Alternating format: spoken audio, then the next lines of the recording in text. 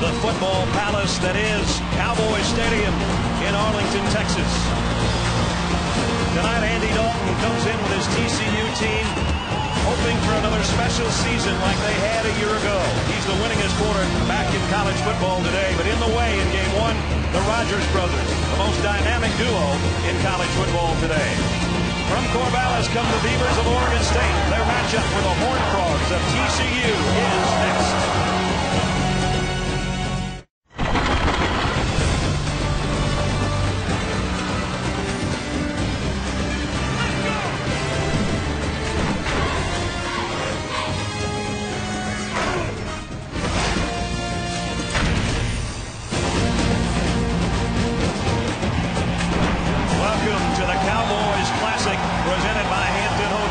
Featuring the Beavers of Oregon State from the Pac-10 and the Horned Frogs of TCU from the Mountain West. And here come the Beavers of Oregon State.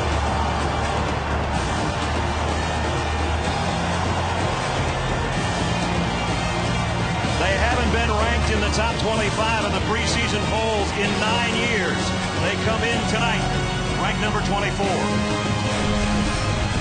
As you take a look at the AP top 10, Alabama in front out of San Jose State. Ohio State won on Thursday. You look at the rest, but you also look at TCU in that number 6 spot. That is their highest preseason national ranking in school history. Welcome to Arlington, everybody. I'm Brad Nessler with Todd Blackledge, and happy Labor Day weekend. You know, I talked about the Beavers of Oregon State without a preseason ranking a long time, Todd. Last year, they were just one win away from making it to the Rose Bowl.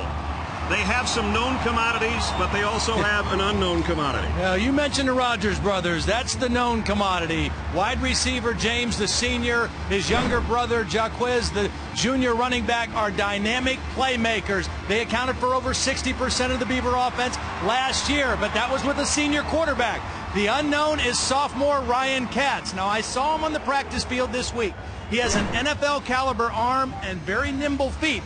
But the bottom line, he's only thrown 27 passes as a college quarterback, and his first start tonight against a team in TCU that's led the nation in total defense the last 2 years. And against a team that scored almost 39 points a game last year, led by a senior quarterback who's got 29 career wins on the other side. Andy Dalton had a brilliant year last year till the end. He threw 3 of his 8 interceptions in the loss to Boise State. He, more than anybody, has been counting off the days to get back out on the field and to redeem himself and to lead this team. He is the undisputed leader of the Horned Frogs of TCU. After a perfect regular season last year, they stumbled in their bowl game. They're hoping for special times all season long again this year. And here come the Horned Frogs.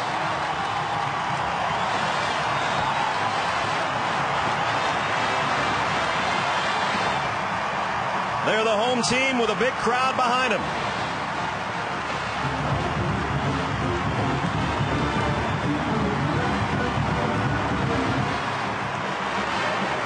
So tonight, Andy Dalton, the aforementioned quarterback for TCU, will be looking for his 30th career win as their signal caller. That will set a school record. But in the way, those two guys, they are fun to watch. Oregon State and TCU will kick it off when we come back. This is Dick's Sporting Goods Kickoff Week. The 2010 Cowboys Classic, brought to you by Tostitos, good times, guaranteed.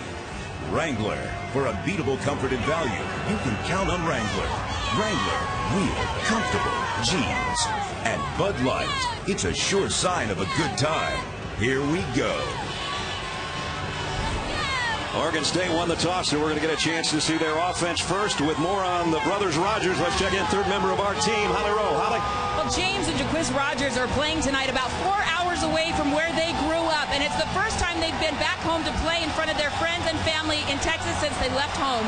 They have about 30 to 40 family members here, including their mom, their sister, their brother, uncles. They had special T-shirts made that say, "We believe in Quan and Quiz." That's James's nickname. There could be distractions with this, but their coach, Mike Riley, told me that they were not too hyped, they were ready, they were focused, and that the guys themselves said this would be a business trip. We'll see tonight. Mike Riley, he's always had trouble getting his team focused and ready to play early in the season, but he's got a splendid record at Corvallis. This guy, what a record, and what he's done with this football program. Gary Patterson in his 10th season as the head coach of the Horned Frogs of TCU. As I mentioned, Oregon State won the toss. They'll take the ball. That means Kevin Sharples will tee it up. And back deep, James Rogers, one of the captains. They'd like to keep it out of his hands. Jordan Poyer is back there with him. So it's TCU and Oregon State, the boys of fall, as we're set from Cowboy Stadium in Arlington. Here we go. James Rogers a yard deep. Across the 20, fights his way out to about the 24-yard line. Here's the guy that Todd was talking about, Ryan Katz out of Santa Monica, California. Yeah, he is really talented. I mean, watching him on Wednesday, I mean, when you say a guy has an NFL arm, that means he can make every throw. And Mike Riley is an NFL coach, former head coach in the NFL. He knows what an NFL quarterback looks like. And this guy has got the physical tools. He just has not played much, but he is ready to go. And Mike Riley says, I'm going to tell him to let it rip. Just go play. First down, first play. We're going to let him rip it right here. And he's going deep. And it's James Rogers, and he just overshot it. Well, that's the way you open things up. That's called letting it rip. Yep. Greg McCoy was covering. Rogers had a step, but the pass was just a little bit too deep. They went after McCoy, who may be the fastest guy on this TCU team. A very fast team all over the place, but McCoy might be the very fastest. But Rogers beat him on that play. They shift now, and Jaquiz Rogers gets back there at the tailback spot. Play action. Katz, trouble from behind. Down he goes. Ball is out. TCU's got it, I think. Battle at the bottom of the pile. Wayne Daniels came flying around the corner, and they're going to say that Oregon State got back on top of the ball. Well, he beat the tight end. Brady Camp, number 83, is trying to set inside to block him, and Daniels went right around him with that quickness. This is Daniels' year. He's the guy that's taking the spot of the departed Jerry Hughes, who was a first-round draft pick, and right away Daniels makes his presence felt. Last year, 5.5 sacks. It's the first one for him here in the opening moments. And now Katz will work from the shotgun on a third down and 13.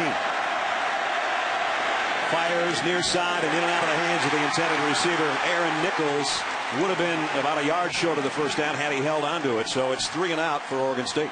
Well, they got two bodies on Daniels that time to give Katz a little more time, and that time Katz was a little off with his throw. It was an outside route, and the ball was thrown to the inside of his receiver Nichols, and it resulted in the incompletion. Johnny Hecker will punt for the Beavers, and back deep, a guy that's very dangerous. He took 2 to the house as a punt returner last year, special teams player of the year in the Mountain West, Jeremy Curley.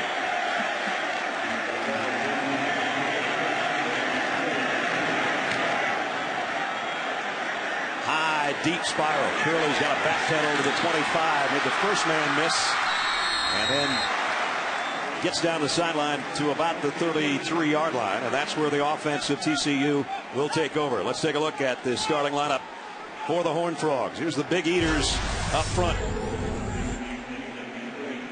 Cannon moves to left tackle, making his first start there. He was on the right side last year. Roth, the right tackle, his first start, and Kirkpatrick is the anchor at center. Ed Wesley starts in the backfield. Hicks and Curley, the wide receivers, with Jimmy Young, and the tight end Evan Frosch. And it's Andy Dalton set up in the backfield with Ed Wesley in a shotgun. And all the receivers have a look to the sideline. We'll see some no huddle out of TCU in this ball game tonight. Here's a quick pass, and it's in and out of the hands of the intended receiver. So incomplete on first down. We'll see, as Todd was talking about, TCU go with some no huddle tonight, but not after a play like that.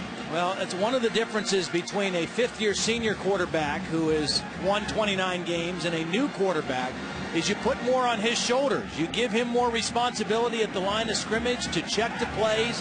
You give him more of that leadership role, and Dalton is ready to do that this season. Second down at the 34. Dalton all alone, slip screen. Curley puts his hand down to keep his balance and got out across the 40, close to the 42-yard line.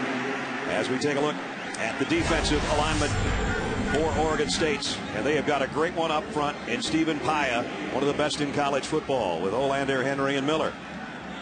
Linebackers, Keith Pankey coming back from an injury with Wilson and Roberson. And the secondary looks like that's Lance Mitchell, the leader on the back end for Oregon State. First third down of the night for TCU. 41% a year ago in their third down conversions. And it's Dalton who keeps it, and he's got the first down. And that's the dimension that he adds. People forget about sometimes that he threw for 2,700 plus yards last year, but he also ran for over 500. Just a little simple zone read play for him, and all the attention went to the back, and Dalton did the smart thing. Go north and south, get the first down, and get yourself a new set of downs. And he does at the 47-yard line. Wesley goes out. Fort comes in as the running back, but right now everybody split in the shotgun as Dalton's back to throw again. Fires it. It's right into the hands of Lance Mitchell. Mitchell back to the 32-yard line. 21-yard return, and Andy Dalton threw that right to number 10. Yeah, that was a miscommunication between Andy Dalton and two receivers. And he threw it right between two Horned Frog receivers. Watch, he's going to throw it right in between, and the only guy in between is Lance Mitchell for Oregon State. And a big break for the Beaver defense right away. Let's see if they think about a quick strike here. Just outside the 31-yard line. Quiz Rogers backpedals his way inside the 30 near the 29. Corey Grant, the first guy to make contact. So Andy Dalton, who had those 3 interceptions in the Fiesta Bowl, didn't want to start out the first 3 minutes of this game throwing a pick. But it's given Oregon State a golden opportunity here. That was definitely some confusion on the part of the TCU offense on that play. Second down and 8. Cats in the shotgun. Set to throw. Going to go to the end zone. Touchdown. James Rogers.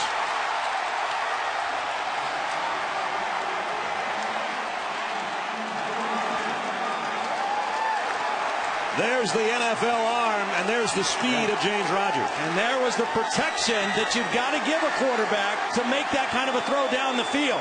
Great job by the offensive line, giving Cats time, and the stutter step move by James Rogers to get open in the end zone. Well, you talk about taking advantage of the turnover. Took him 2 plays. Justin Cahoot in for the point after. And it's up and good. Well, just as TCU had picked up a first down and moved it near midfield.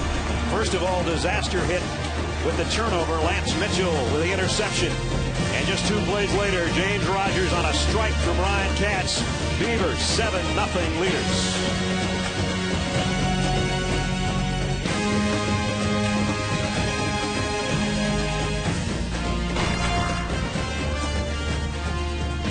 James Rogers' 15th career touchdown catch. Oregon State 7-0. Well, I'll tell you, he's having the better of it against Greg McCoy so far early. He ran by him on an incompletion. Watch him now, number 8. Watch this stutter step move right here, and it freezes McCoy. And then he just blurs right by him, and a beautiful throw by Katz. He ran by him early. That time he double moved him and got an easy touchdown.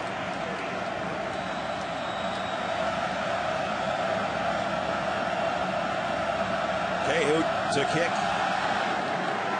Curley and McCoy are deep. And this will be Curley at the goal line.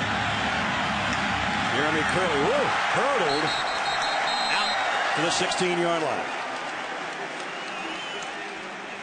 7-0 here. Let's check in with Reese Davis in the studio. Reese.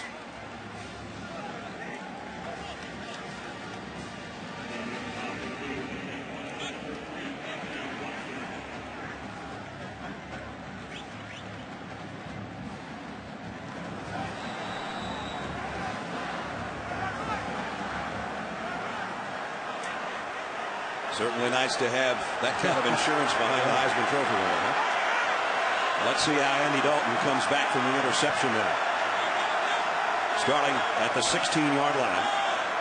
Matthew Tucker in the backfield now, and he'll get the call on the counter. Tucker got his head down and got out to the 20. It's interesting. When we talked to Andy Dalton, we said, okay, you know, you had a tough game. You were the first to admit it in that Fiesta Bowl. What did you learn? What was your takeaway from that game? He said, I learned that I've got to stay even keel. Right. I can't get too high, too down. I've got to, because everybody's looking at me, and I've got to stay even keeled. So right now he has that opportunity to show that to his team. After the interception that led to the touchdown, he's still the leader of this football team. Second down at 7. As you look at Dalton again in an empty backfield. They throw the screen out in the flats. And that one's going nowhere. Nice defense. Ed Wesley dropped by Brandon Harden. Let's check in with Holly. Well, Todd, to follow up on your point, after that interception, Andy Dalton of TCU came over to the sideline. Nothing in his face would suggest that he was panicking or having inner turmoil. He was calm. His facial expression never changed. He didn't yell at anyone. He didn't get frustrated with anyone. It was cool as ice. He learned from that experience last year. He cannot show that panic to his teammates, who he said everybody was freaking out when things didn't go well early in the Fiesta Bowl. He's not doing that tonight. So they just weren't in sync and on the right page in that entire game. So far in this first quarter, they aren't necessarily either. He's flushed out of the pocket. He'll keep it, and diving for the first down. So he keeps his cool, gets what he can, and gets down, and it's first down, Horned Frogs. Well, my dad, who was a longtime football coach, always used to tell me, you've got to stay cool in the head, but hot in the heart. And that's what Andy Dalton's doing right now. And right there you see, coaches have talked to him about sliding. He says, I'm not comfortable with sliding. I'd rather dive and make sure I can avoid the hit that way. And because he dove, he was able to get the first down on that run. You saw his head coach, nothing cool about Gary Patterson. He's dropping sweat bullets over there already.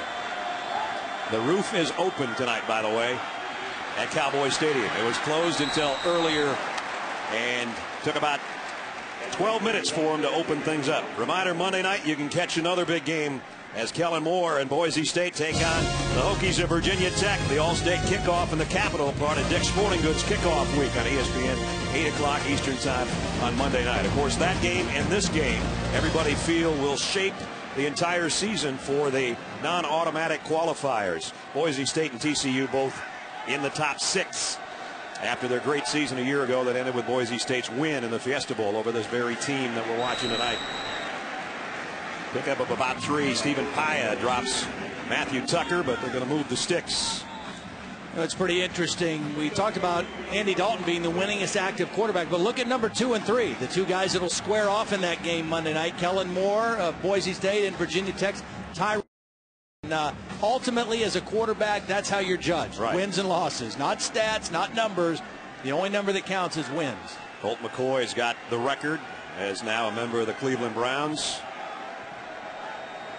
First down, play action. Dalton wants it all. Deep ball, got a man, and got him in stride. On the run and all the way to the 10 is Sky Dawson. And he's a world-class track guy, and he showed his speed there. Well, Dawson showed his speed, and Dalton showed his poise, because Taylor Henry, number 91, is bearing down on him from his backside.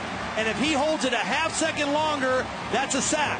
He waits, he throws a perfect throw to Dawson, and Dawson's speed gets the separation for the big play. 52 yards all the way down to the 10-yard line. And on a quick snap and first down, it's Matthew Tucker for about 3.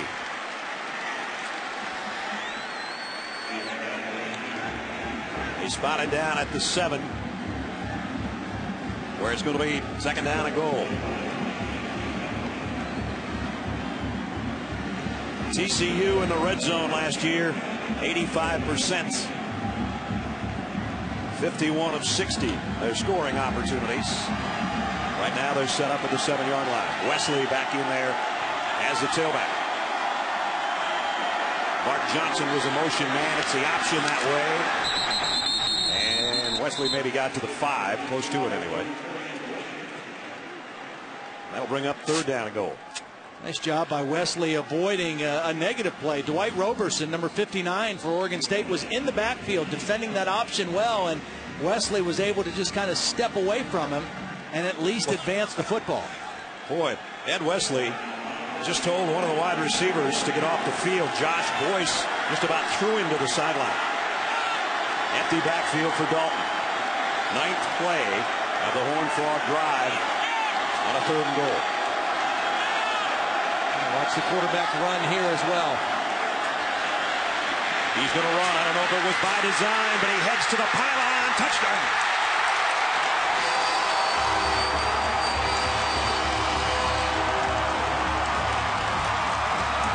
Andy Dalton scores, and we're an extra point away from a tie game.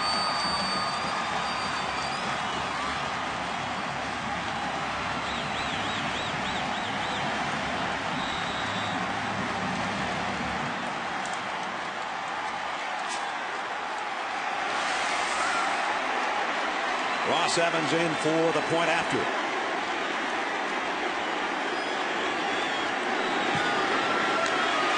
Seven.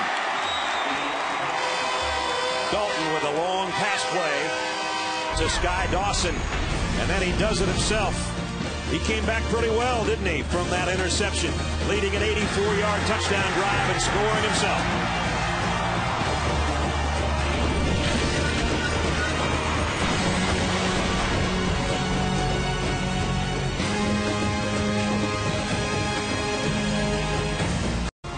The 2010 Cowboys Classic is presented by Hampton Hotels. At Hampton, we love having you here.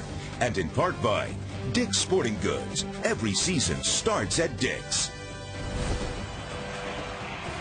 Tie game at 7, midway point of the first quarter of the Cowboy Classic on a Dick's Sporting Goods kickoff week. TCU an impressive drive led by their senior quarterback. Sharples to kick. Foyer and Rogers again wait on the other end. It'll be James Rogers again, this time from about the 6. Weaving his way through traffic, and he's out to the 30. Nice return. 24 yards again. Let's go back to the touchdown. Dalton does it himself, Todd. Well, he does. Now, first of all, as you mentioned, Ed Wesley had to take Josh Boyce, who's a redshirt freshman, say, get out of here. You're not in this formation. And then Dalton, it was not a designed quarterback run, but he had 5 receivers, and when everybody started covering receivers and crossing the field, he saw a seam and did the smart thing. For the second time on this drive, on a 3rd down play, he came up with a clutch run, this time 6 yards for the touchdown. That tied it, and now Oregon State goes back to work from its own 30. Cats pump fake and gives it to Quiz Rogers. And the Quiz got about 3 as we check in with Reese in the studio.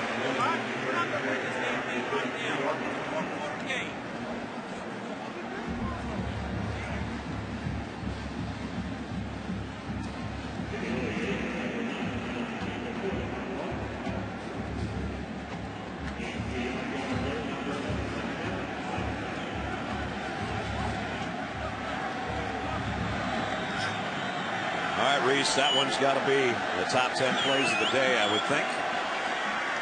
Along maybe with the interception by Sanders Cummings today at Georgia, a one-handed grab. James Rogers, really no gain on the play. Well, TCU, one thing they're prepared for is the fly sweep. I mean, that's one of the staples of this Oregon State offense with James Rogers, and the speed of this TCU defense is going to string that play out most of the time. Yeah, here's a big 3rd down for Oregon State, trying to answer the long drive by the Horned Frogs. And here's Daniels again right here, the guy they got to account for in this pass protection. Cats fires deep on the sideline. Aaron Nichols, what a catch, what a throw. And a 1st down at TCU territory. They got 20 on 3rd and 8. Aaron Nichols is one of those dependable receivers. He's played all 3 of their receiver spots during his career, but he's starting at the X or the split end spot now as a senior. Does a nice job running the out route, catch, and got the 1 foot down. You only need 1 in. TCU is going to take a timeout, I think. Gary Patterson may be hoping that the guys upstairs, led by Jim Blackwood, our replay official, our officials from the Big 12, by the way, that they'll take a look at this. I think the only question is, was he bobbling the ball at all? Because it looked like his left foot was down. We'll take another look as we go to break, and we'll have an answer for you when we come back.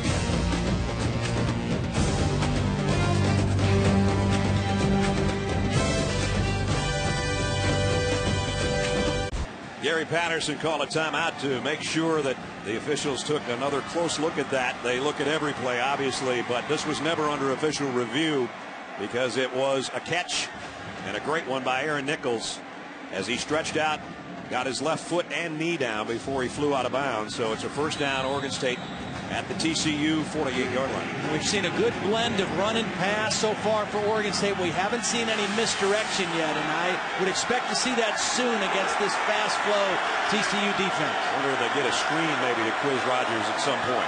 They hand it off to him here. And that TCU defense is tough to run against. They were third in the country last year. They gave up only 80 yards a game on the ground. And of course, Quiz Rogers was one of the most prolific runners in college football last year. Well, they're both just so dynamic. And the thing about them, they're both 5'7", about 190 pounds, but they play much bigger than their size would suggest. They're physical. Even that run in between the tackles for a 5'7", 190-pound tailback, he's not afraid to stick his nose in there. Katz over the middle and got it to James Rogers, and it's a first down to the 36-yard line. See, this is where I think the Oregon State passing game creates problems for a defense, even a good defense like TCU. That time, Jaquiz goes out in the flat, so you got to pay attention to him, and that allowed James to just sit right down in a hole in between defenders. Both those guys on the same side of the field, you got to account for both of them, and James Rogers was left open. James, who has a touchdown catch tonight, trots out to the top. He picked up 9 there. Now they go to the Wild Beavers set, except there's going to be flags come in before they can get the snap. We saw Katz trying to get over to become a wide receiver, and they were going to direct snap it to Jaquiz Rogers. But the umpire did away with that. Well, the question is, was there a lineman who moved for Oregon State? Katz is allowed to move and change formations. There was definitely movement by the TCU defensive front, but were they drawn off by movement from an offensive lineman? Carl Richens is our referee. Dead ball. Offside. Or 57. Defense. 5-yard penalty.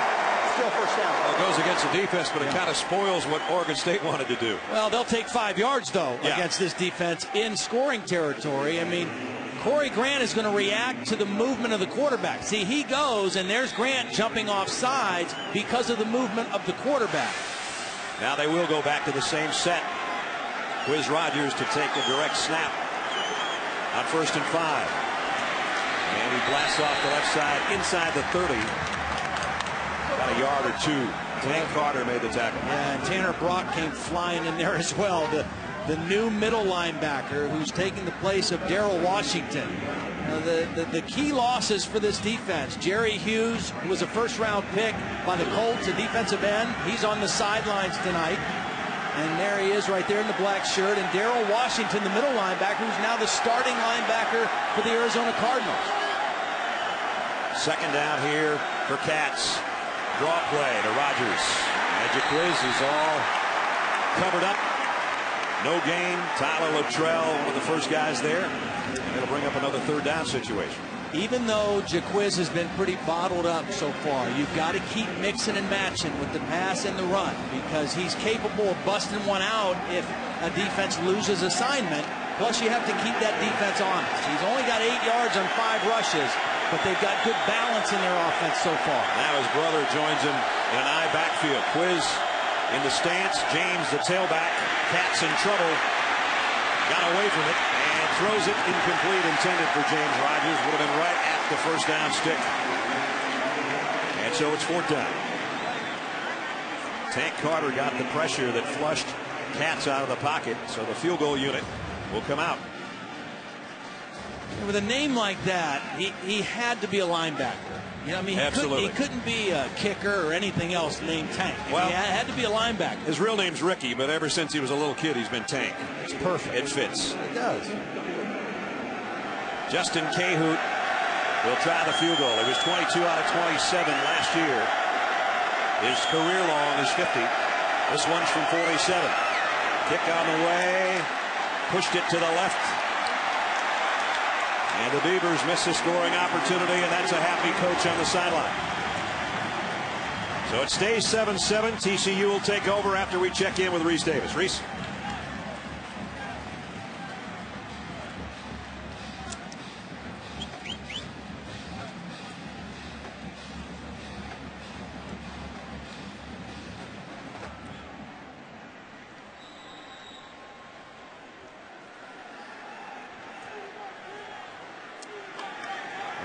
Great dual threats in college football. Jake Locker.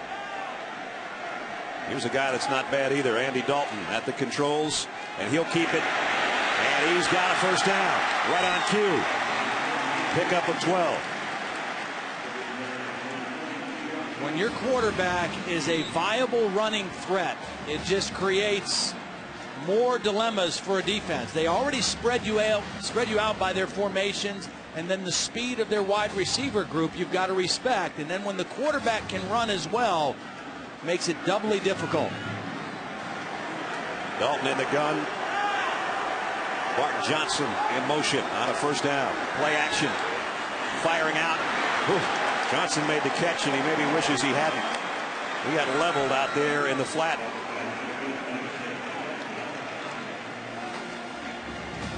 Tuimane let him have it after this reception. Yeah, he's right on it. It's a good throw by Dalton, but good defense, better defense by Oregon State. Tuimane was a guy who lost his confidence last year. I mean, they groomed him to be a starter as a junior. He had some trouble in pass coverage. He became a special team star, but he's back out there now as a starting safety. Second down and 8 for TCU. Fly sweep coming with that speed again. Dawson, he got dropped as he was approaching midfield. Got to the 48-yard line. James Dockery made the tackle. We'll bring up third down. Dockery, one of the captains of the defense, making his 14th career starts. This is perfect situation, third down for TCU, because it's third down and less than 5. So that means everything is open to them. They can throw, they can hand it off, or your quarterback Dalton can run. You've got lots of options with this yardage on third down. Tucker's in the backfield with Dalton. Option. Tucker gets the pitch. Tucker gets the first down. Again, showing their versatility. Dalton, several times on that scoring drive, kept it himself to convert third downs. This time the pitch out to his tailback. When you have to defend both pass and run on third down as a defense, you're at a disadvantage. I mean, the offense has the upper hand in that situation, and they made it count that time. So now it's at the 46-yard line, back in Beaver territory. Dalton under center. Rolls out. Plenty of time. Deep middle. Just overshot Jimmy Young, who might have had a catch and maybe even a touchdown. Well, ESPN2's coverage of Major League Baseball and the hunt for October continues tomorrow night. Giants take on the Dodgers. Sunday Night Baseball presented by Taco Bell as part of the hunt for October presented by Lee Jeans on ESPN2 and ESPN3.com. 8 o'clock Eastern time tomorrow night. Brad Nessler, Todd Blackledge, Hallie Rowe in the Cowboy Classic here in Arlington. Late in the first quarter, tie game between 6th-ranked TCU and number 24 Oregon State. Tried a little quick opener to Matthew Tucker, and he got only about a yard. This is the house that Jerry built. Jerry Jones on the right, Larry Scott on the left. Commission of the Pac-10. And what a spectacular football facility. There's nothing better. If you've never been here, if you get the chance, trust Todd and I, we've been here twice now. Yeah. I could do a game here every week, wouldn't bother me. Yeah. Six Flags is right next door. Yeah. I don't think it has anything on this place, though. Jeez. Third down and long. 3rd and 9 as Dalton has time. Running out of it. And he'll go down. Stephen Pyle. Yep. The big guy from his tackle position. Preseason All-American. And that ends the quarter with a sack of the TCU quarterback. It's been a good one so far. Dalton with a scoring run. Katz with a scoring throw. Oregon State and TCU tied at 7 here in Arlington.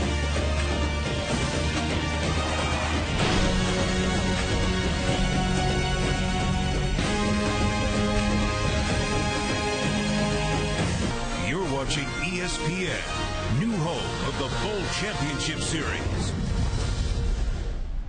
And TCU, part of the BCS last year, got out to the Fiesta Bowl and lost. They'd love to get back there again because that would mean they'd be playing for the whole enchilada, or in that case, all the Tostitos. The national championship game there this year. Started the second quarter as Anson Kelton will punt, and James Rogers back at his own 10-yard line. Trying to keep it out of his hands. I don't think he's going to, but he's hit immediately. Nice coverage. Wobbly kick didn't travel that far, but it did keep James Rogers from doing any further damage. He did do some damage, though, in the first quarter. The long touchdown pass from Ryan Katz, and Oregon State took advantage of the turnover they got by the early interception by Dalton. And Katz looks comfortable. The only thing for Oregon State I think they've got to do in this possession is they've got to get Jaquiz Rogers the ball in space. Right. They've handed it off to him. He hasn't had much room to run. Look to see him throw the ball to him. Try to get him out in space, see if he can make somebody miss. He's in the backfield right now. They haven't tried the screen pass yet, but it's a valuable tool. Play action. Katz throws it deep out, and it tipped. Nice job getting a hand on that to break it up. Ibiloye, who's had kind of a tough game so far, made a nice play on that one. Yeah, he did. He had the underneath coverage, so he was responsible for getting underneath that out route that James Rogers was running, and he almost got the interception. Alex Ibiloye, a senior grad student, in fact, out of Garland, Texas, makes the play and brings up a second down at 10. Katz with 3 wideouts and his tight end Camp on the right side, and here's Jaquiz Rogers trying to make his own space, and he does. Out for a first down. Nice run, the best of the night for Jaquiz. He got 14.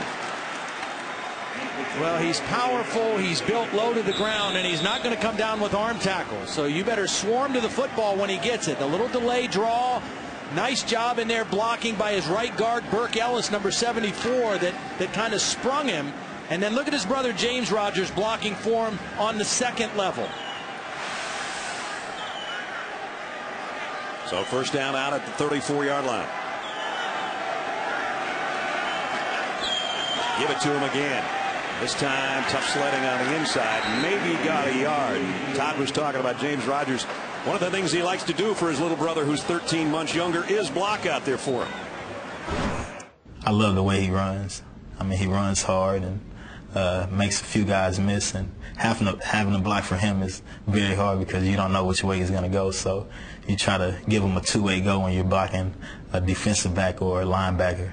So I just had to say running, like just being able to see him out there make a few moves.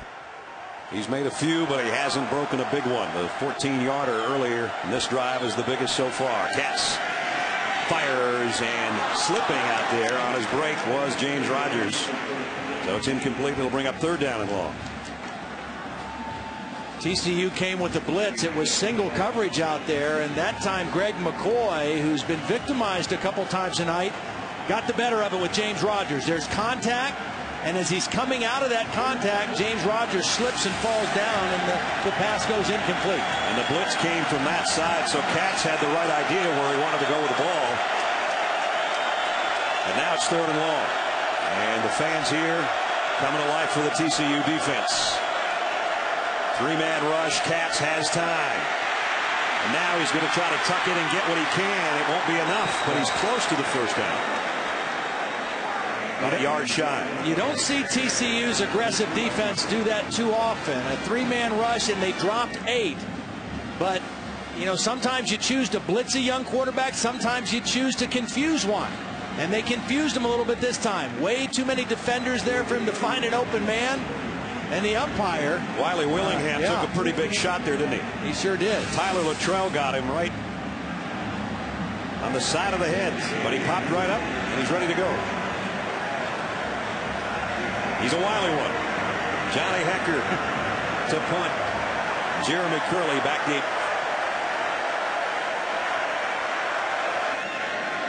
And they're going to fake the punt. The throw's complete. First down and a bunch more.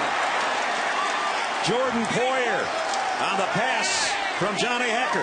I saw them work on this Wednesday in practice. Hecker was a high school quarterback before he came to Oregon State. He's an excellent punter, and he just raised up and made a beautiful throw to the out route. And he has the choice of picking which side he wants to work.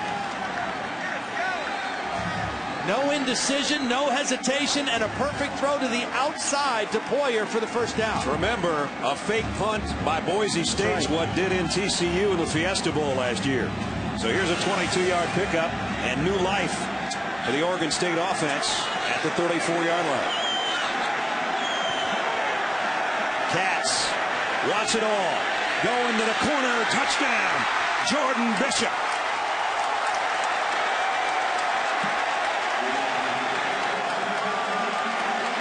$34 for the score.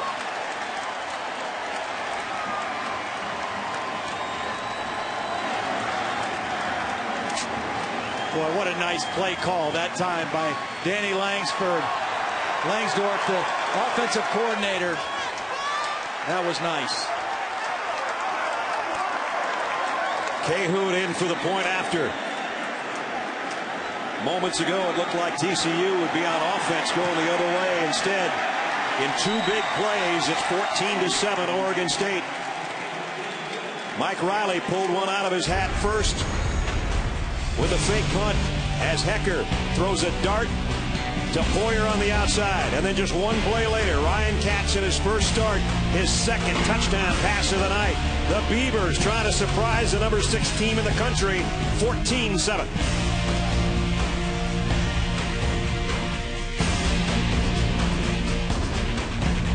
Back at the Cowboy Classic, 14-7 after an 81-yard drive was capped by Ryan Katz's second touchdown throw of the night. And it was a beauty. He put it in the one spot that it had to be, and we'll take a look at it here in a minute. Now, two beautiful throws in that drive. Yeah. Hecker had the first one.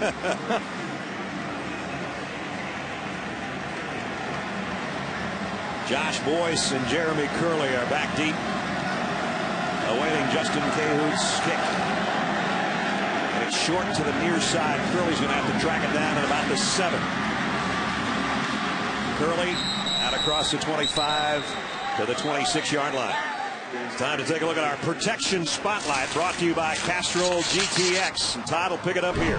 Well, I'll tell you, here's what TCU's thinking. We've got to account for James Rogers and Jaquiz Rogers. Where are they going to be? But they didn't account for Jordan Bishop, who's going to run the post route for the touchdown. The linemen do their job. There's your protection. Yep. And then the beautiful throw by Katz.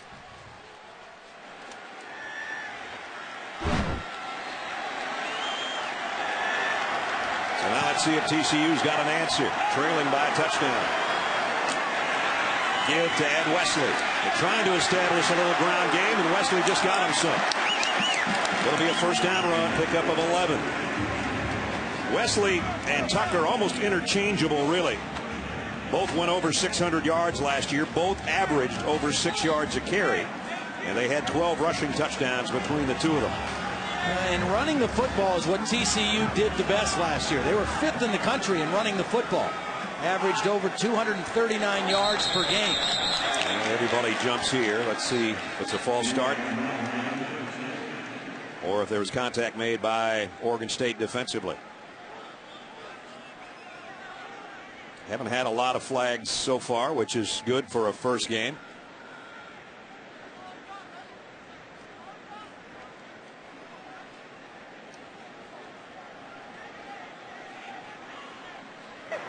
Dead ball. Offside. Number 78. Defense. 5-yard penalty. Still first down. It indeed was against Mike Riley's Beavers. Brandon Olander. Monday night big game. Number 3 Boise State, number 10 Virginia Tech. It's the All-State kickoff in the Capitol, part of Dick's Sporting Goods kickoff week. Monday night, 8 o'clock.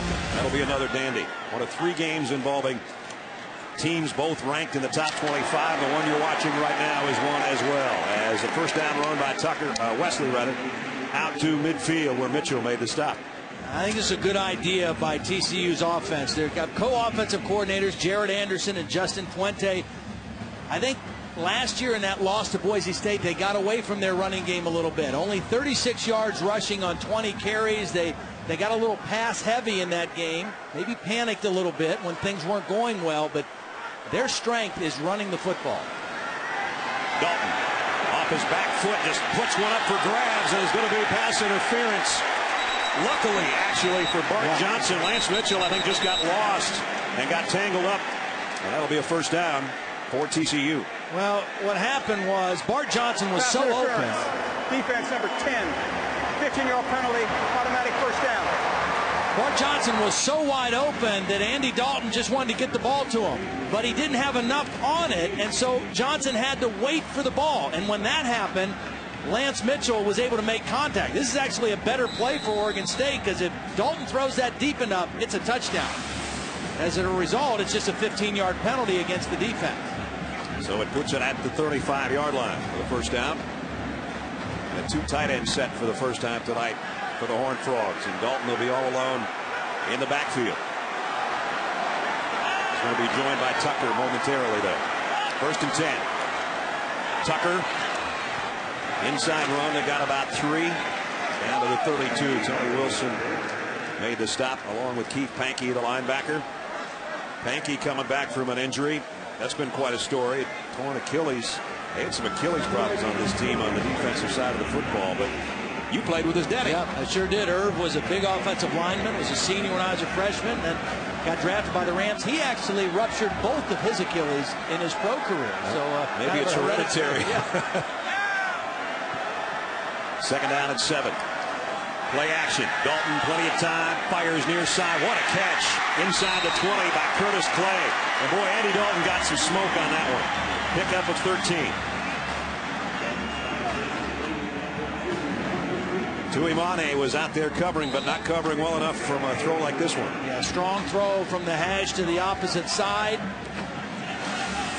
Good blend of run pass right now for TCU. You put this Oregon State defense back on their heels a little bit. TCU going without a huddle, and they drew Haya, I think, the guy that jumped in there offsides, and they're going to get a free 5 out of this one too, and that'll give Dalton a chance to run over the sideline.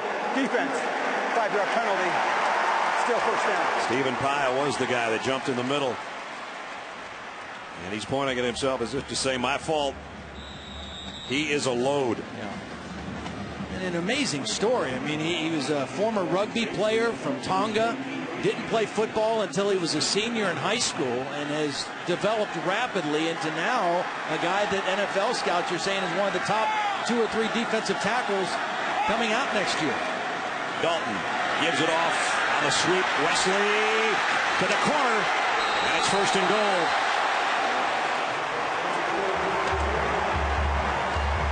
Got it down to about the 2-yard line. I think is where they're going to spot it. Pickup of 11. That's one of the best runs tonight by Ed Wesley. Yeah, a more determined running game for TCU in this drive. The other thing that the running game does is it punishes the defense. It takes some steam out of them when you fire off the ball and run the football at them. So Oregon State defense trying to bring some different guys in and some subs.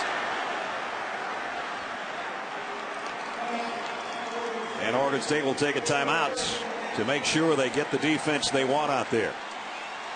So it's going to be first and goal for TCU, but right now let's check in with Reese.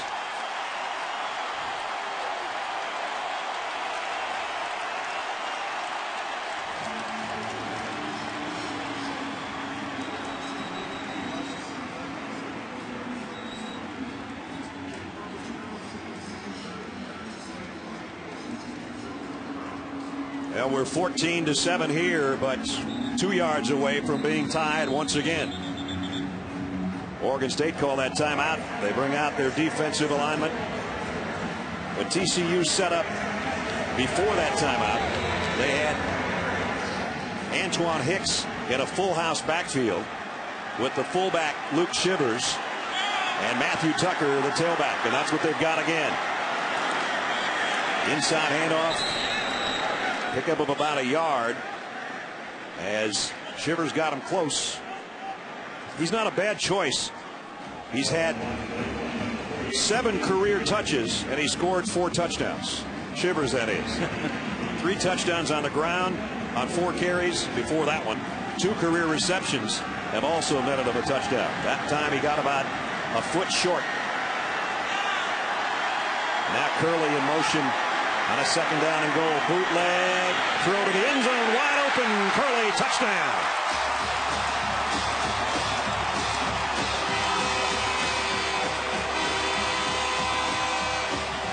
Andy Dalton, a 1-yard touchdown throw to Jeremy Curley. Really like the play calling on that drive for TCU. They made a commitment to the running game. That set up play action, and then down on the goal line on 2nd down, a great play action down. The good fake by Dalton. He hid the football, and then the nice soft toss to Curley.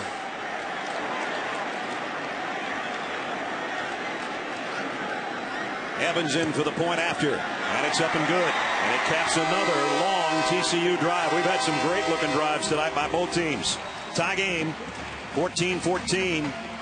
7-play march and 74 yards led by Andy Dalton. And we're even here with 8:39 remaining in the first half. Of course, a lot of conference shuffling going on in the offseason as Utah and Colorado will become part of the Pac-10. The Big Ten, Nebraska will be in next year. BYU, the announcement this week that they go independent and leave this Mountain West Conference that TCU belongs to. With more on that, let's go to Holly Rowe. Holly? Well, the coolest thing is this is the conference commissioner for the Pac-10. Check out how he's keeping up on his other schools right now and their scores. He's got the iPad going.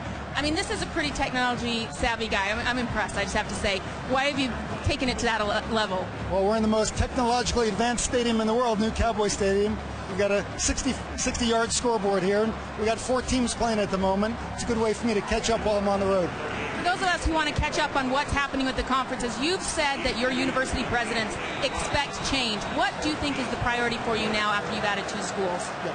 Well, we're getting ready for upcoming media negotiations, just looking to market the conference more as a national brand. The results of the Pac-10 on the field, on the court, have been terrific, but Pac-10's been a little passive, and we're just looking to step up our game a little bit. How likely would it be that we see further expansion? Well, for us, I think we're focused on 12, but I wouldn't be surprised if you see further expansion over time. I think over history, there have been regular moves, and I wouldn't be surprised if you see super conferences in the future. You see by BYU go independent. Pat Hayden at USC has made some remarks about that. What concerns do you have about losing members?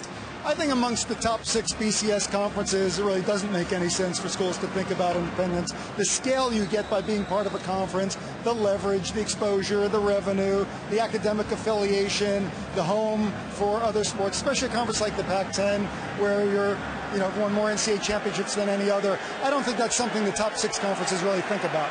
All right. Thank you, Commissioner. And thanks for being so cool on the sideline. I'm just impressed by that iPad. Boy, when Larry got that job, he hit the ground with the wheels churning. And so the face of that conference will be dramatically changed.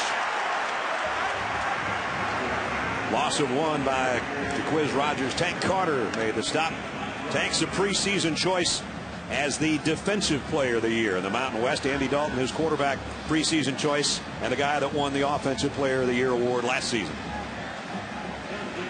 Larry Scott, I'm impressed with what he's done, and I think the Pac-10 is going to be the most exciting conference to watch this year because of the talent level, and especially at the skill position this season. Well, they've got great running backs, some big arm quarterbacks, and great receivers, as we've seen James Rogers tonight, and this kid might be right in the mix. Cats, although nice play defensively by Greg McCoy to level Calhoun after he made the catch.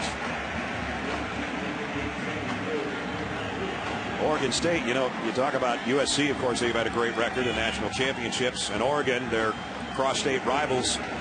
But you look at what Oregon State and Mike Riley's done in now his 10th season and his 2nd stint, really, at Oregon State after going to be the head coach of the San Diego Chargers.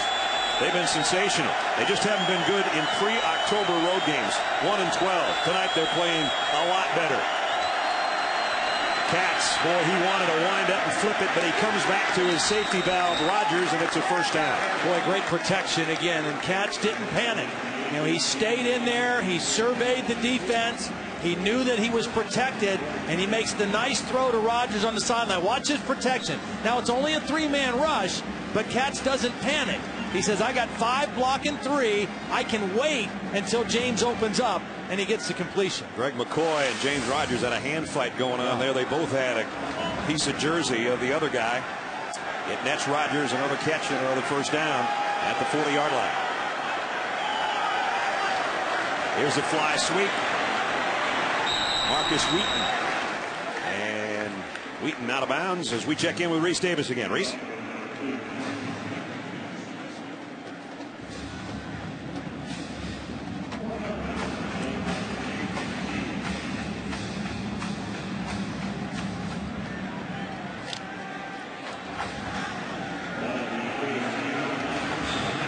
Of course, last year Oklahoma opened up the college football season here at the Cowboys Classic when we saw Sam Bradford go down to injury. That we want to avoid tonight. Ryan Katz wants to avoid the blitz. He throws one in the ground. Closest guy was Quiz Rogers. Tyler Luttrell and Wayne Daniels were chasing him down from behind. Yeah. Well, they tried to set up a little play-action screen to Quiz Rogers. There was a blitz coming from the opposite side by TCU, and it's really a pretty smart play by Katz because that play had no chance. Well, guys, knowing that they'd see a lot of blitzes tonight, Ryan Katz prepared for it in the offseason. Every single scrimmage, every practice, they would add an extra blitz period. That's something he's been trying to get better at picking up, guys. He did a good job there. Here he is on 3rd and 4. Incomplete, intended for Aaron Nichols. Nice job by Katz just sliding away from the pressure, but then he had to throw back across his body, and he didn't get that one quite where he wanted to. Well, it's okay to slide, but right here he's got to reset his feet, because when he slides left and tries to throw, you can't be accurate that way. Slide away from the pressure and then quickly reset your feet and make an accurate throw, because he had a man open. Well, Johnny Hecker will be in punt formation. Remember, they faked the punt last time, kept their drive alive as he threw a 22-yard completion that ended up leading to a touchdown.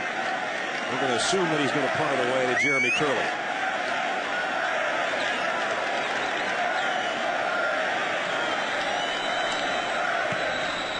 And whistle stopped play before he got the kick away. Prior to the snap, delay a game, offense, 5-yard penalty. Still 4th down. Well, they can back him up and he can take a longer shot at it if he wants to. And with that, we get our trivia question for tonight. Who's the only defensive player to win the Davey O'Brien Award? Davey O'Brien, of course, was a TCU alum. It's a little bit of a trick question.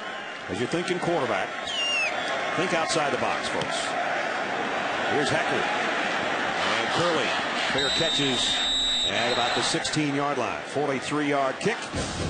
TCU tied it up last time. They'd like to get the lead back. They've got 6 minutes to work with when we come back. The 2010 Cowboys Classic, brought to you by Kingsford Charcoal. For your chance to win a $10,000 backyard makeover, play Kingsford College Showdown on ESPN.com. Reminder, they're going to rev things up at AMS tomorrow night.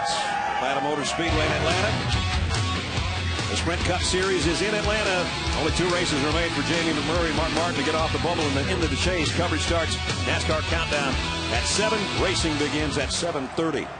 Luttrell went off favoring. Yeah, it looked like he's in a lot of pain. I think it's his hamstring, and that could be a critical loss. You know, they start 3 safeties in this 4-2-5 defense, and he's one of the 3. The offense for TCU out there, they got 6 minutes. And 2 timeouts to work with after a nice drive last time. Matthew Tucker with Dalton in the backfield. Andy with a play action, rolls to throw. And does. And throws a strike. Incomplete. Antoine Hicks had a play on it and couldn't hold it. Let's take a look at our Chick-fil-A drive recap, though. The last time they got the ball, nice play by Curtis Clay to snare that shot from Dalton. Then it was Ed Wesley that got it down close to the goal line. And then Andy Dalton throws it out to Jeremy Curley for the touchdown. And that was what tied us up to cap a 74-yard march. Now they got the touchdown by throwing it, and they made a couple completions, but it was power running. I mean, they punished the Oregon State defense in that drive. Dalton flushed out of the pocket, trying to get rid of it to the sideline, and he actually completed that on the far side. Are you kidding me? To Curley, and Dalton was falling down when he threw that thing. Stephen Paya was coming like a locomotive, and Andy Dalton did this. Well, he does a great job just getting away. And then the strength, I mean, he was just trying to throw this away. He wasn't trying to throw a completion. He was trying to throw it up in the seats. But he didn't get enough on it, but he did get enough on it to get a completion. And that gives him a chance to pick up the third down, 3rd and 5. 7 out of 11 so far. A touchdown and an interception for Andy Dalton, the senior quarterback out of Katy, Texas. They've run every third down play so far. He rides his tailback and then tries to do it himself, and he's got another first down. 4th time he's picked up a first on a 3rd down run. Because the third down yardage needed has been manageable, they've been able to run every third down play, and that just increases your chances. This is a little pistol formation, fake to the back, and it's the keep by the quarterback. A little different formation on this third down play, but the same result. Quarterback keeps, has an option threat, and gets the first down. At the 29-yard line. Dalton play action. Deep out, and overshot Curley, his intended receiver. Holly. Well, guys, Luttrell over here on the sideline, they're not sure if it's a pulled left hamstring or if just he's cramping up. He's trying to walk around on the sideline to see if the pain will go away, but he keeps grabbing his head, shaking his head. It seems like he felt something serious. Guys, this would be a huge loss. Think about it. Last year at this time, he was a 4th-string wide receiver. They said, we need you at safety, and so he did everything he had to do. He became their starting safety, and this would be a huge loss for them, not emotionally, but also X and O-wise.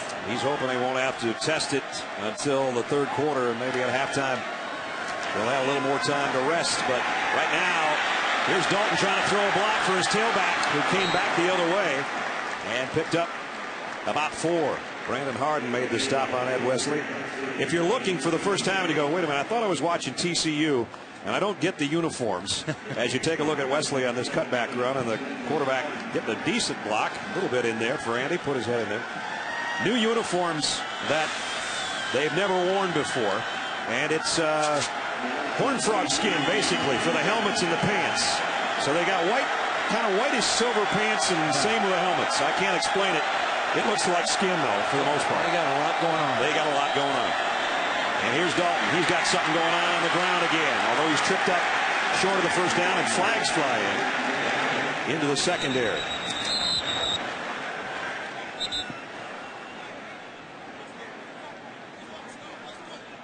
This was near the end of the play, and I didn't get a preliminary signal on what it's about. And again, a run on 3rd down.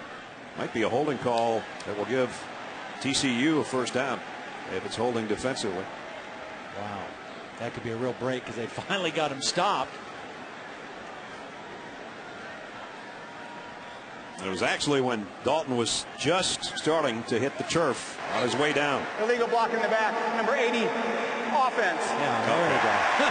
Decline, result of the play, 4th down. The preliminary signals by Carl Richards were all going the wrong direction. That's what had us bamboozled a little bit. So now they will bring out the punting unit.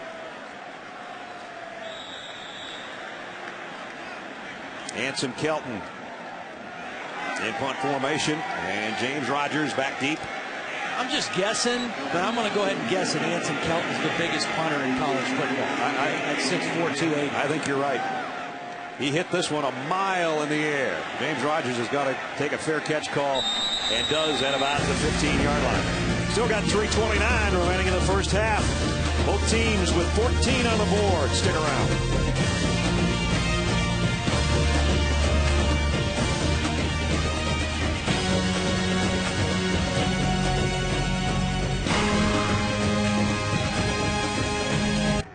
Mike Riley, the head coach of the Beavers, this is where your quarterback making a first start. Just be careful, right? He's got to be smart right here. He's done everything that Mike Riley could possibly hope. He's thrown the ball well. He's managed the offense. Don't get careless or greedy right now here before the end of the half. From the 16-yard line. And they'll keep it on the ground. Quiz Rogers keeps his balance, gets what he can, and picked up about 3. He gained a few yards, but lost his shoe. Yeah. Now Luttrell is out, as Holly mentioned. That hamstring injury not allowing him to come back in. So his replacement is Colin Jones, a senior from Bridgeport, Texas, number 28. Here he is right here. So this is a critical substitution in this defensive scheme. The safeties are the most active guys in this defense. Cats, heavy pressure. Deep ball's got a man in Bishop. Just about made the catch. And he's got to pick himself up and readjust his knee brace. Boy, he hung in till the last moment.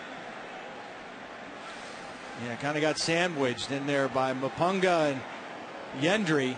Both of them in there for the hit on the quarterback. He does make a nice throw under duress off his back foot. And again, here's where he's got to be smart. 3rd down and 8, deep in his own territory. Don't let TCU seize the momentum right here before halftime. Jordan Jenkins in the backfield. He came in when Quiz Rogers went out with the shoe issue. Crossing pattern. Oh, what a hit.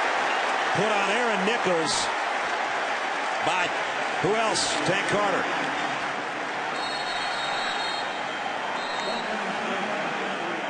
So it's 3 and out, and Nichols is still down after that collision. Well, you don't collide with a tank and get up right away. It was a clean hit.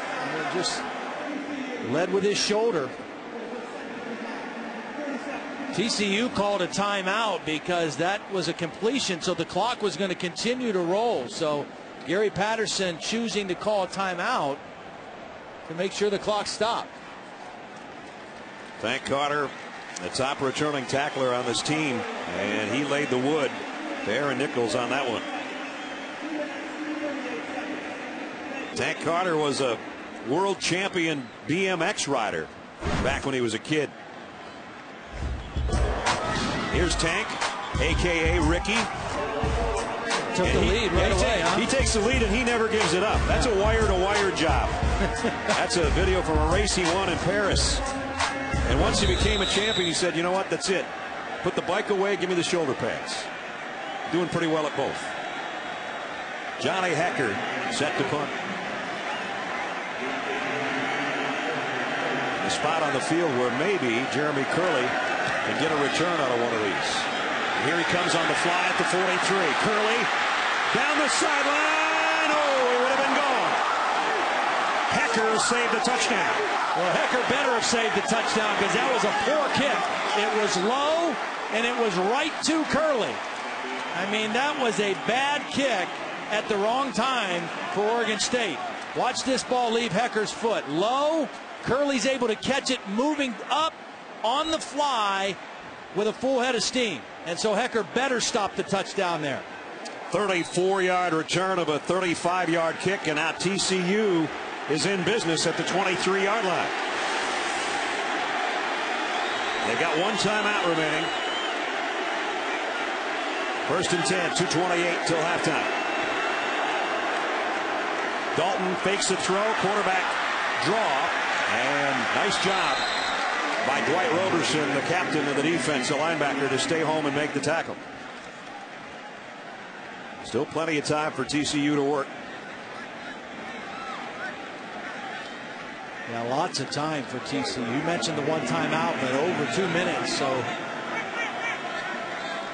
nice situation for Andy Dalton to show his leadership, his senior leadership right now. He's got 5 receivers out there, including Bart Johnson and Sky Dawson, with Ed Wesley, the tailback, the slot man, to the top of your screen. So it's Andy Dalton all by his lonesome in the backfield on 2nd and 10. Quick fire inside the 20, and a big hit put on Sky Dawson. Now he paid for that 4-yard pickup too. Brandon Harden, the junior out of Honolulu, said, "How are you?" right at the sideline.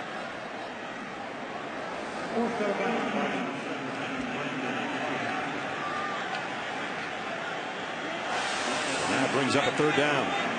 Now remember, TCU has run every third down, I think, to this point. I bet they throw this one, though. This one's a little longer. No. They're going to option it to Wesley, and he's got the first down and first and goal. Inside the 10 and a pickup of 10. Every time they've gotten that pistol formation, which simply means the tailback lines up behind the quarterback in the shotgun. Watch, they start out, they run a speed option that way, and they catch the defense outflank. Bart Johnson, the wide receiver, with a nice block on the outside. So they've got it first and goal now. Inside the 10. Wesley again, weaving his way. Touchdown.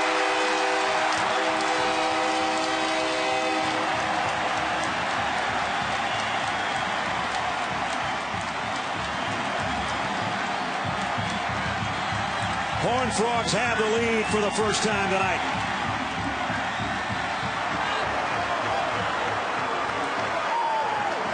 Nice run.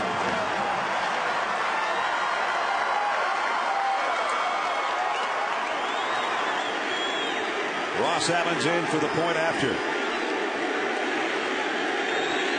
I don't know that you can totally blame the touchdown before halftime on a bad punt, but it certainly didn't help the cause much.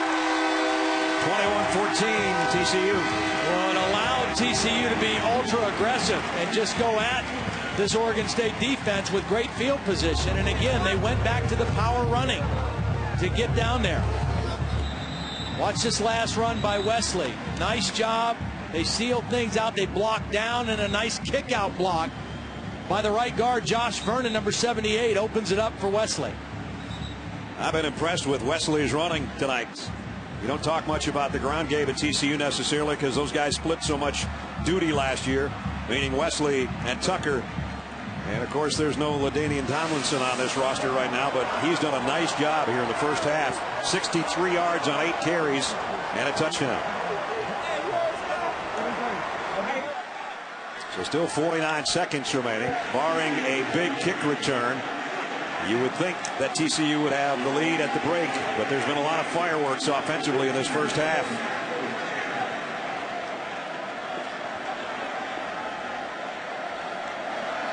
TCU has played great defense over the years, but the bottom line, they've won 31 consecutive games when they've gained more yards rushing than passing. Running the football is what they do best on offense. Sharper's kick. James Rogers from the 6. James Rogers trying to find himself a seam and got out to about the 30. Kenny Kane made the stop on the kick return. Well, a little bit earlier we asked you our trivia question, and it was, who's the only defensive player to win the Davy O'Brien Award? The trick in that is Davy O'Brien Award's a quarterback award now, but Mike Singletary of Baylor won it twice, 79 and 80. Davy O'Brien, who played here and was a Heisman Trophy winner in the late 30s, one of the greats after he took over after Sammy Baugh. Talking about one good one taking over after another good one. Cats, deep middle, and nobody home there. It was intended for Jordan Bishop.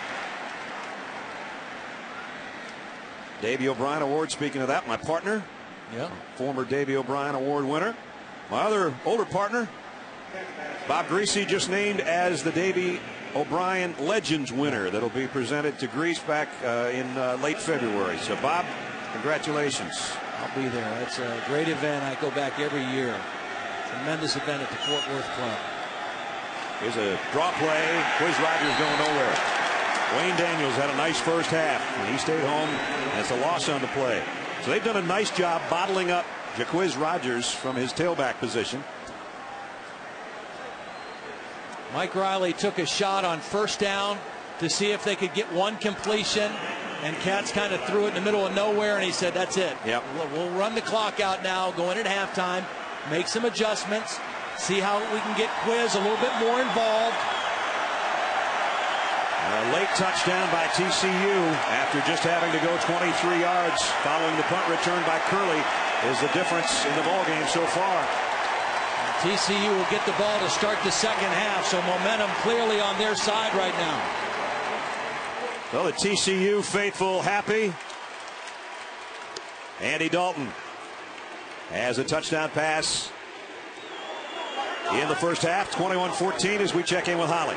Well, Coach, there were so many unknowns about Ryan Katz here. What do you think he's done in the first half? Well, I think he's made some plays, and we haven't been very consistent, but he's made some plays, hit a couple of good passes, handling himself pretty well, I think. You know, we're not near as consistent as we need to beat this team, and that drive right before the half by them after the punt return was not a good deal. So we got to recover from that and get a stop early and go after him again. How do you get Quiz loose? We haven't seen much from him. No, you know, that's the biggest part of this game right now is they're running the ball better than we are. So we've got to find a way to get him going. They're a very good rush defense. We just got to do a better job of finding some stuff that he can do, because he can run. We just got to find some lanes for him. All right, thanks, Coach. Thank you. Mike Riley's team had 2 leads in this ball game, but they gave up the lead in the final minute before the half. TCU at the break leads at 21-14.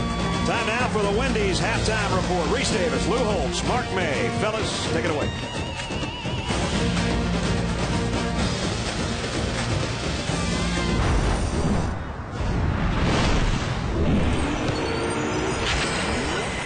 This is Dick's Sporting Goods Kickoff Week.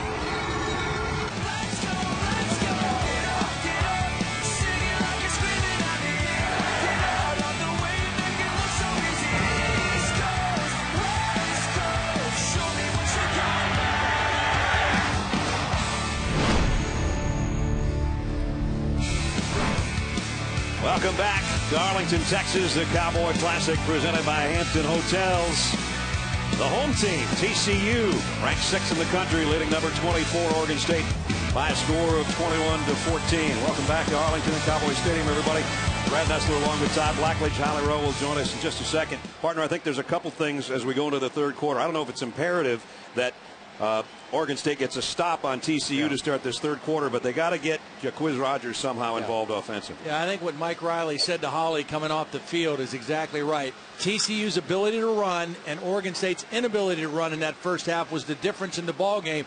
They've got to get Quiz more involved. This is a guy that gained over 1,000 yards back-to-back season. Right. He only had 24 yards in that first half, and 15 of it came on one run. So TCU did a great job of bottling him up in the first half.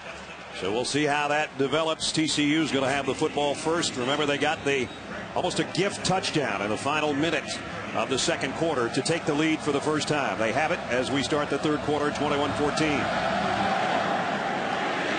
And the kick will go to Jeremy Curley right at the goal line. Curley heads to the middle of the field, hurdles a man. We got a flag down way back here at about the 35-yard line.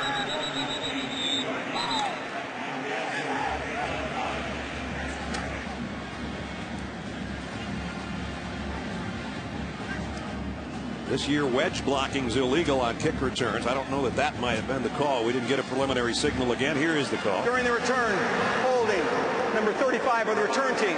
10-yard penalty, first down. That's what happens when you don't wedge block. You hold people. Let's check in with Holly. Well, coaches are never happy, but Gary Patterson was as happy as he could be with how his defense played against the run in the first half. What he didn't like was how they played against the big plays. He said, I knew exactly what pass was coming because of the formation. I told the defense, and they still gave up that big pass play. So, guys, he wants them to tighten it up there, but he said we've got to quit turning the ball over. He wants a senior quarterback to show some leadership in that regard. Here's a senior quarterback in the shotgun inside the 10-yard line. As the line of scrimmage is a 14 for the Horned Frogs. And the quick throw out in the flat to Sky Dawson, trying to use that speed.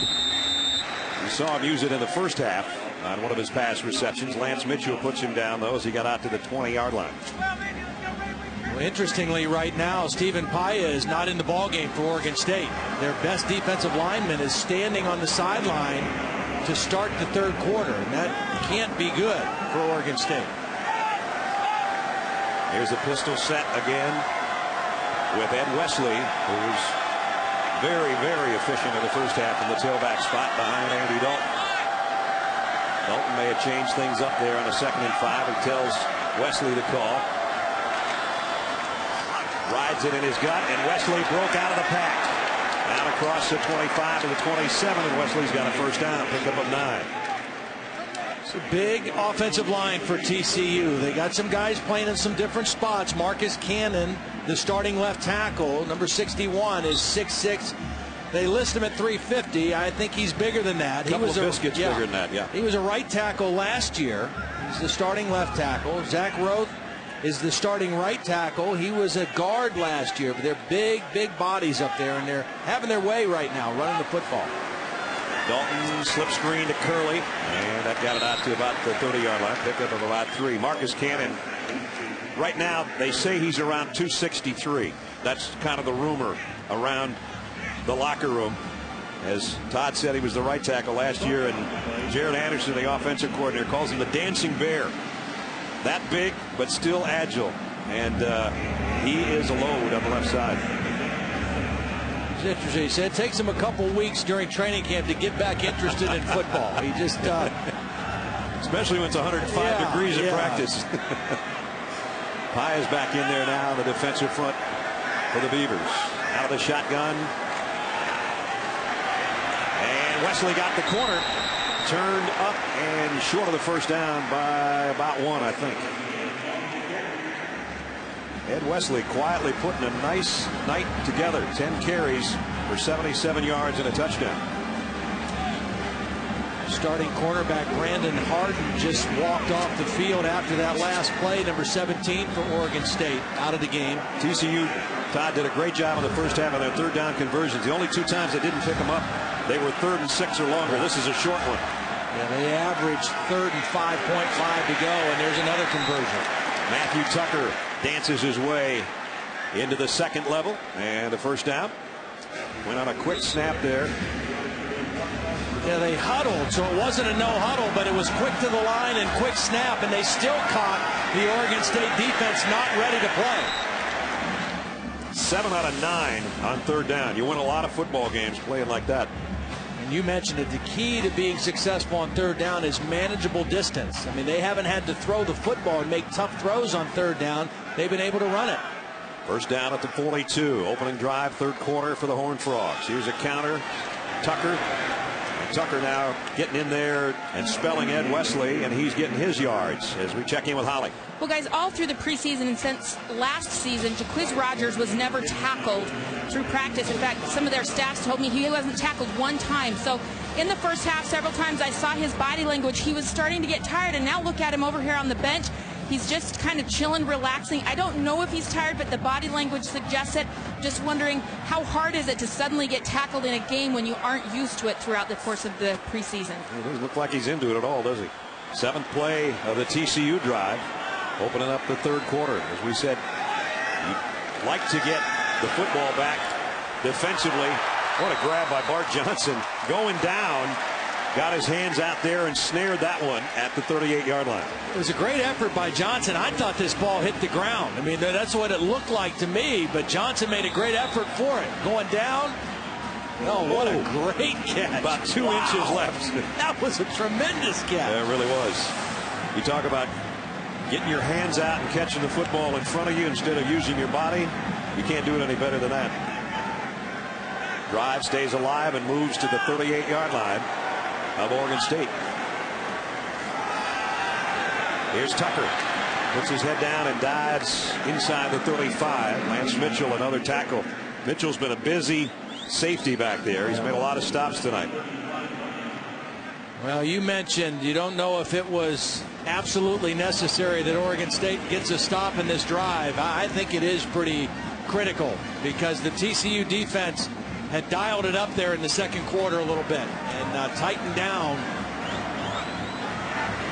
And if they put another score up here, it could be a long second half for Oregon State. They put Wesley, the tailback, out in a bunch to the right. They're going to throw it back to the left, though, and it's Dawson, beg your pardon, Hicks.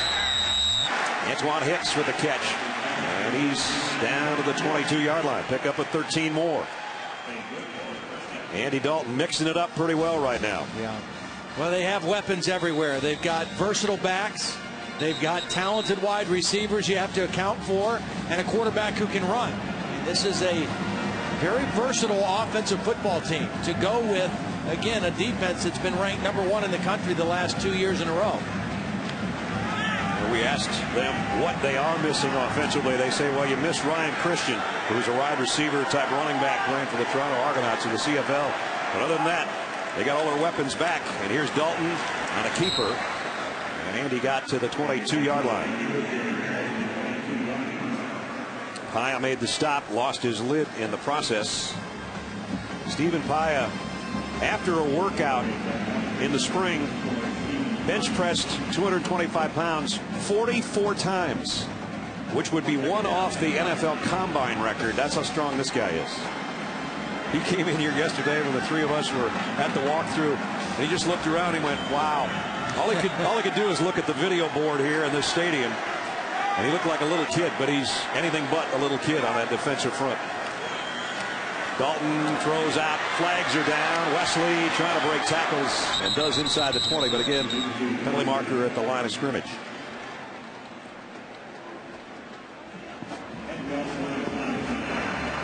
Illegal motion, number 88, offense. 5-yard penalty, repeat second down. Jimmy Young got a head start. Well, the only thing that appears to be stopping TCU right now is TCU, because Andy Dalton is doing a brilliant job of spreading the ball around, mixing in the run. He's 4 for 4 on this drive to 4 different receivers. That one didn't count because of the penalty.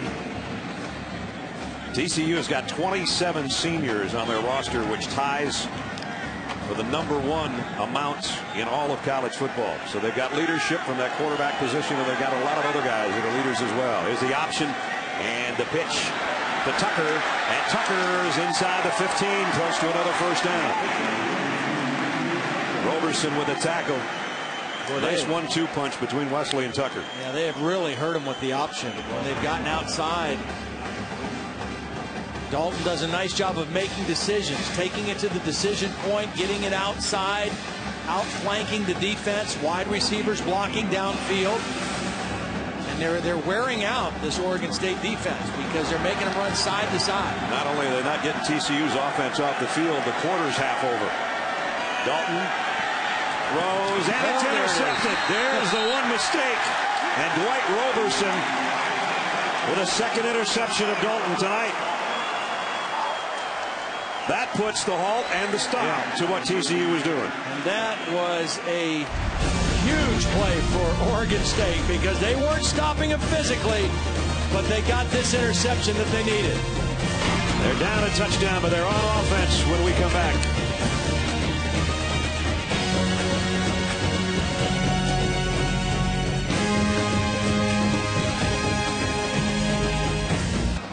(21-14), Oregon State stops any further damage with that interception.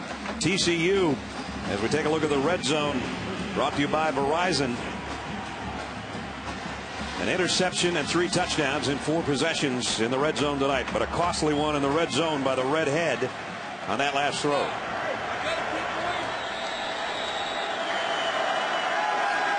Dwight Roberson's first career interception gives it back to his offense at the 13-yard line. Ryan Katz loads and fires, and he throws it right back. Almost. Oh boy. Jason Teague had it right between the 2 and the 7 and couldn't hold on. And Katz now is one of his last 6, Todd. Yeah. Well, they were trying to get the ball to the tight end, Halahuni. He was double covered. I mean, there was not even a place for Katz to throw the football, and he was very, very lucky because he zeroed in on Halahuni to try to get him involved in the offense, and very fortunate that wasn't picked off. Jason Teague, one of the new starting corners. Rafael Priest and Nick Sanders were 4-year starters for TCU in those positions. So new starting corners tonight. He almost had the football right back for his offense. 2nd and 10 from the 13. Jaquiz spins and got it out. Tough run to the 21. One of his better runs of the night. Well, he made a couple guys miss. There were guys that were unblocked, and Jaquiz was able to make them miss right about the line of scrimmage. Right here, he makes 2 safeties miss, and he's able to pick up 5 or 6 yards. I've said before doing Oregon State games, Quiz might be short, but he's not little. He is poured into that body, and he can take a shot and deliver one as well. Big 3rd down right here. Maybe the biggest of the night so far for Oregon State. Cats, quick throw, got it first down. James Rogers, and he is going to be horse collared. That's going to be another 15 yards. Boy, did you see James protecting the football? I mean, he was not letting go of this football. He had it high and tight.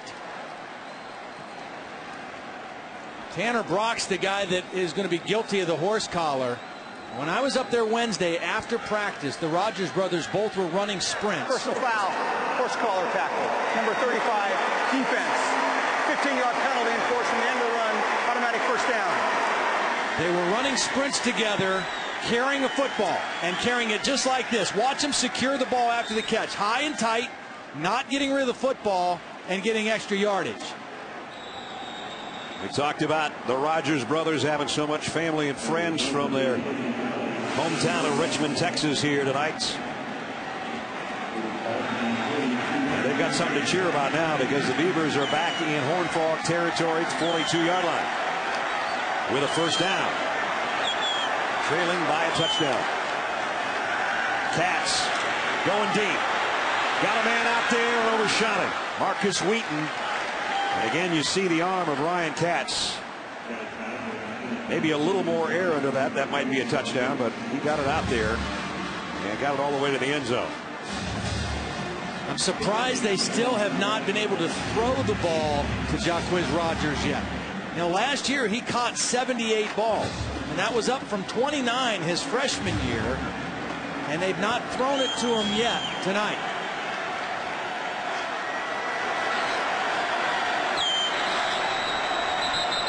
This one will be blown dead. Yeah, that timeout was called from the sideline. Mike Riley had to call timeout there. Timeout, Oregon State. Is their first of the half. Timeout. With 6:33 remaining in the third quarter, head coach of the Beavers wants to talk it over with his troops. They've got a golden opportunity to try to tie this up when we come back.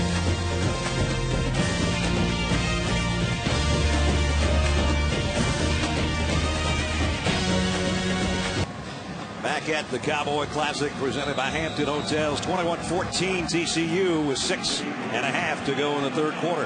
With Todd Blackledge and Holly Rowe, I'm Brad Nessler. Nice to have you along on this Saturday night from Arlington, Texas. Oregon State trails by a touchdown. They got it 2nd and 10 though in TCU territory. And deep middle, and what a strike thrown by Katz down to the 22-yard line to Halahouni, and he's still heading toward the end zone. Well, the first time they were able to get him involved, remember they tried to throw to him on the first play of this possession, and it should have been intercepted.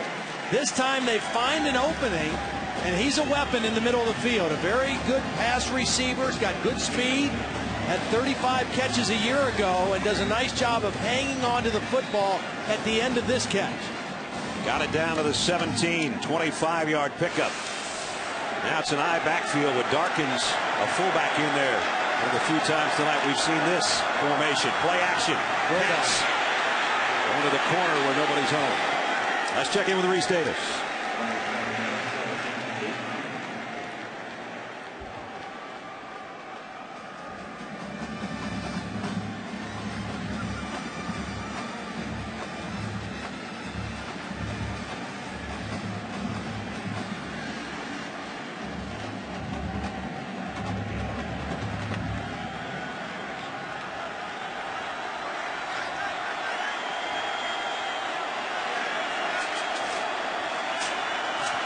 Here, Oregon State driving in TCU territory. Jacquizz Rogers got away, got the corner.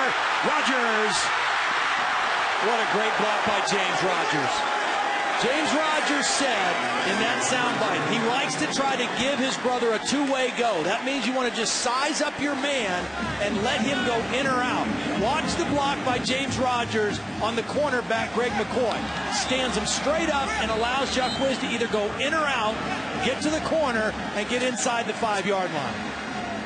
So the Beavers bring in an extra tight end as they've got it at the 2-yard line, a 16-yard run. Actually, it's at the 1-yard line, a 16-yard run by Rogers to get him close.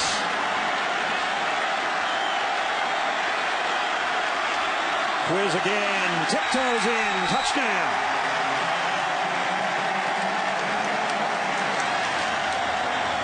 Mom's loving it. So are all the Oregon State faithful. We're a point away from a tie game again. Go back to the interception that Andy Dalton threw. The interception that almost was thrown by Ryan Katz that was dropped. And now we have a tie ball game almost.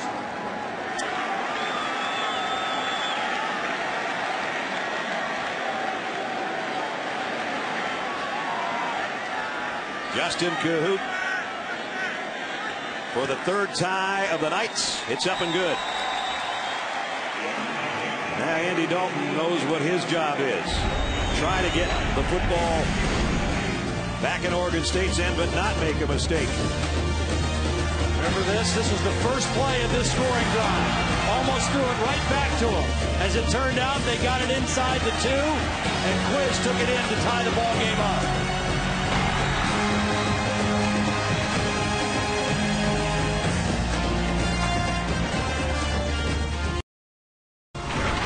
The 2010 Cowboys Classic, brought to you by Dick's Sporting Goods. Every season starts at Dick's.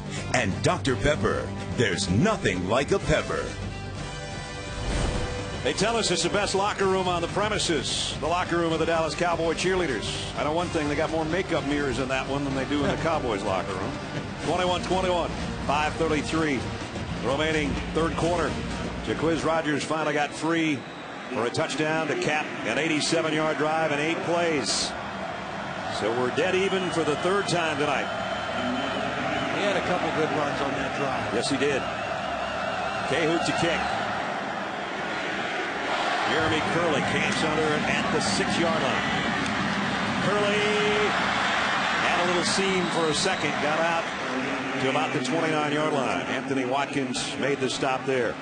Well, don't forget Boise State and Virginia Tech coming up on Monday night. You talk about implications as far as the BCS. Boise State with that high national ranking after an undefeated season last year. But Frank Beamer and the Hokies are waiting for him at FedEx Field. Yeah, I like the Hokies in that game. I got a lot of respect for Kellen Moore. We did the game against TCU last year. Chris Peterson, great coach. I think the running game of Virginia Tech and their physicality will be the difference in that game Monday night. Andy Dalton has set up shop with the offense at the 29-yard line. Play action. He's going to go deep down the sideline and incomplete. Intended for Jimmy Young. Dalton tonight has thrown a couple interceptions. Todd, you talked about Fiesta Bowl. He had 3 in that game and lost, and there's a very vital statistic in his interception ratio. Vital and alarming if you're a TCU fan. When he throws no interceptions in his career, TCU is 22-0. When he throws 2 or more, they're 0-4. And he's thrown 2 tonight. That was good coverage that time by James Dockery. But again, Andy Dalton, he said what he took away from that loss and his performance, stay even keeled. Play the whole game. Don't lose focus and don't let your emotions get the best of you. False start, number 61. This isn't going to help the cause either. We'll back it up. Second down and 15. There's a new center in there, Jake Kirkpatrick, who's the senior and one of the offensive captains. He was shaken up on the last drive when TCU had the football. And so Josh Vernon has slid over there from his guard position. And that's never a situation you want to get in either, whether it's shotgun snap or just direct snap to your quarterback. In this case, it's going to be the shotgun. And the center does more than snap the ball in this offense. He's got to set the protections as well. A lot of thinking as well. Dalton. There's a good throw to Curley. First down. Out of bounds. About the 42-yard line. Pickup of 18. Now, everybody remembers Curley as a return guy. That's where he's made his biggest plays. But he was the leading receiver on this team last year with 44 catches. He's become a very good receiver throughout his career. Jared Anderson told us, the offensive coordinator, he's got to remind him all the time, just think of everything as a home game. Says he tends to lose focus on the road. And he said, I'm going to tell him, make sure even though we're not at our own stadium, this is our home game. Well, he was focused on that catch, and there's a first down at the 43-yard line. Here's the option that's been successful tonight. Pitch to Wesley, and it's successful again. All the way inside of 45 to the 43. You know, playing defense and good defense is about leverage. It's about staying on top of the offense. If they run outside, having more guys outside to force it in. And every time TCU has run this option, they've been able to leverage the Oregon State defense. They've been able to get outside and get more people out there to block than they have defenders. Here comes a quick snap again. And it's Wesley again, and another first down run. Well, right at it. He got about 10 more, and he's over 100 for the night, and he's averaging about 9 yards a pop. Comes up limping a little bit. He's had a heck of a game. Yeah. What I like here, too, is the answer by TCU. Go right back down the field. Do it by running the football, what you do best. Mix in some pass, and don't panic. There's no reason to panic. We've overcome the turnover, and now we're coming back this way. Whoa. Wide snap, but they got it down anyway. And Tucker, and that was one of the best hands job of the night by the quarterback, Andy Dalton. He had to reach out there, snare that one, and then pitch it almost all in one move. Again, yeah, the new center. Watch this one. Whoa. Well, he knew he was going that way. Yeah. I guess he said, I'll give you a head start. I'll lead you a little bit. That's better than going the other way. Yeah, you got that right. We saw that today with Florida. They had major problems snapping the football. Did they ever? Tucker again, bulldozing his way for what might be another first down. And right now that offensive front of TCU is kind of wearing out Oregon State's defensive line. It's going to be close to a first down. While we're checking it, let's check in with Reese. Impressive statistics by those three. There were some big games all over the country. Aaron Murray, making his first start for Georgia, had a big game.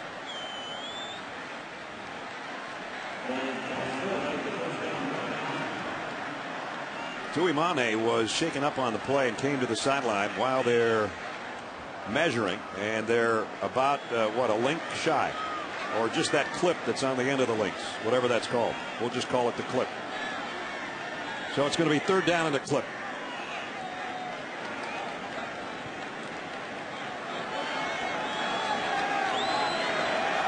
Last time on third down in this short, TCU passed in this spot on the field and had it intercepted. I don't think they're going to do that again. Not with about 2 inches to go. Matthew Tucker, the lone setback. Dalton will do it himself, and he's got the first down. Check in with Holly Rowe. Holly? Well, guys, I feel like this is a little bit of false advertising because they kept saying that it's air conditioned in here in this building, but TCU was smart. They made a request to open the roof of the building. That way there's no air conditioning being used, and it is hot as can be down here on the field. You just saw one of the Oregon State players cramping up on that last play. Guys are starting to get tired, and Gary Patterson was smart. He knew this wouldn't be a home field advantage because of the heat, and he found a way to make it so. They practiced 8 straight days in over 100 degrees for fall training camp, so pretty smart move by Gary Patterson. Yeah, it was hot as blazes down here until the last couple of days has been very nice. Mark Johnson with a very nice reception and out of bounds inside the 15. Well, Holly's right about the advantage for TCU. I was up in Corvallis on Wednesday, and when I landed in Portland, I realized that all I had was shorts and flip-flops and T-shirts, and I needed to buy a pullover to wear to practice on Wednesday afternoon because it was not hot up there this week. It was pretty nice, but not hot. Here's a quick snap. Tucker down to about the 11. And again, running the football like this takes steam and heart and legs away from a defense. Especially when you're working in what is a hotter condition, as you and Holly were talking about it here. They had the roof closed until the pregame, and it takes about 12 minutes to open it up. They're trying to keep their defensive linemen as fresh as possible, knowing that they've got a fourth quarter to play. That's why Paya's not in every play. They're rotating to try to keep them fresh, but they have not been able to stop TCU. Here's the option again. And Wesley off the pitch from Dalton. Got it down near the 7. Dwight Roberson, who has an interception in the ball game, in on the tackle. Paya coming back in. He was out for a breather. Right now, TCU can get a first down inside the 1-yard line, so it's not second down and goal. As you can see the stripe, if they get it that close, they'll probably get it in. Quiz Rogers just trying to chill on the sideline, as we saw him earlier. He tied the game up, and now Tucker trying to change that tie again. Third down coming up, and this is the biggest third down of the ball game for TCU. This is where, when you've got a quarterback like Dalton, if you roll him out, he's got a little bit of an option maybe. They got about 3 to go. Long two, actually. When they've got him on the edge, it hasn't been with a run-pass option. It's been a keeper-pitch option. And that's been effective. They're on the right hash. I'll be surprised if they don't run wide to the left with the little option and give Dalton the choice on the edge. Here's the pistol set. Third down and long two. He rides it and keeps it and scores it. Touchdown.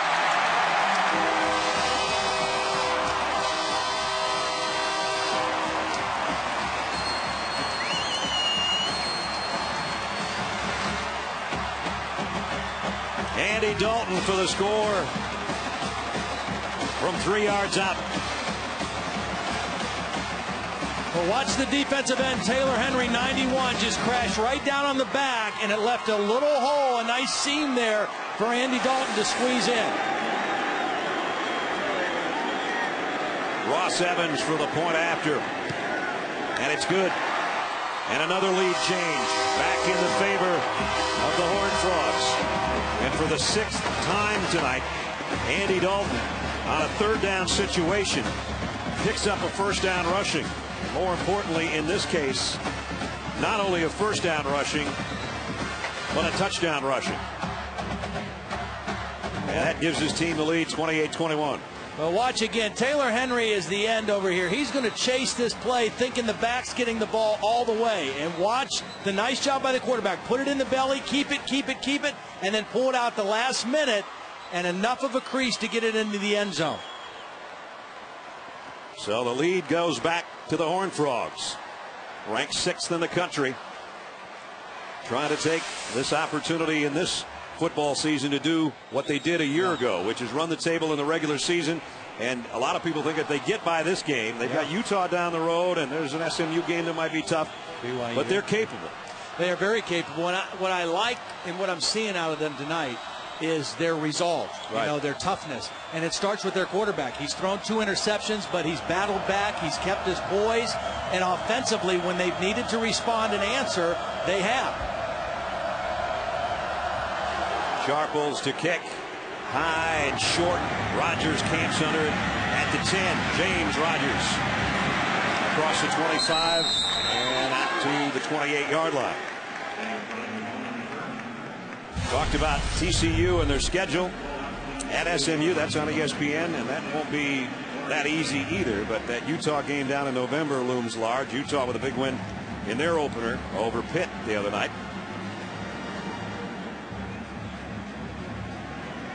I agree. Gary Patterson told us, with this game against this opponent, it's not about style points. It's about winning by 1 more point. Yeah. And I agree. This is a quality opponent in Oregon State. Right now they're up by 7 points. Can they keep it that way?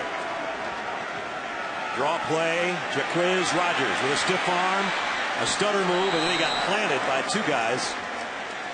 And the 35-yard line, T.J. Johnson and Colin Jones. But not before he got 6 or 7 yards. Yep. I mean, he did get planted, but this is another good run for Jaquiz. A little delay draw. He breaks the tackle attempt by Colin Jones. Jones gets him at the end, but not before Quiz gets 3 or 4 more yards.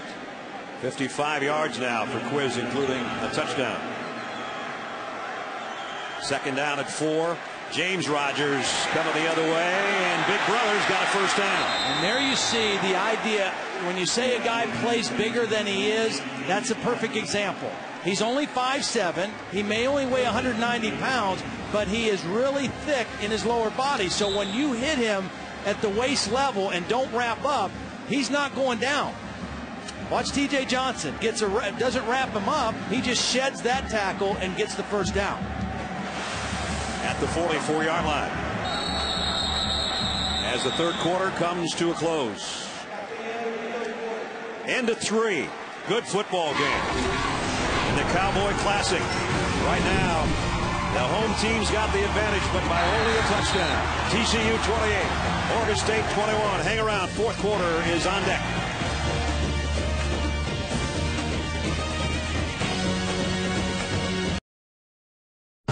You're watching ESPN, new home of the Bowl Championship Series. Set to start the fourth quarter of the Cowboy Classic presented by Hampton Hotels. Brad Nessler, Todd Blackledge, Holly Rowe, and our ESPN crew. Good football game. Number 6 team in the country leading by a touchdown. But the Beavers of Oregon State have got the ball to start the fourth with a first down at their own 44-yard line. Quiz Rogers, a single setback. They fake it to him. Ryan Katz loading, firing, and tipped by Tanner Brock, the middle linebacker. See, now that's one I think he's got to dump off to Jacquizz Rodgers. He tried to go downfield and it wasn't there. Jacquizz was his outlet. He's got to dump it off to number one and see if he can make a play. Watch Jacquizz. He's out here as an outlet receiver, and he passes up on going to him and throws it down the field. Let Jacquizz get it in space and see if he can make a play for you. You can see the reaction of Rodgers. Kind of tipped his helmet back as if to say, if he just would have gotten it to me, I had a little room to work. As you look at the eyes of Quiz, on the second down and 10. Katz fires, incomplete on the out. Aaron Nichols, the intended receiver. Now it's third down and 10.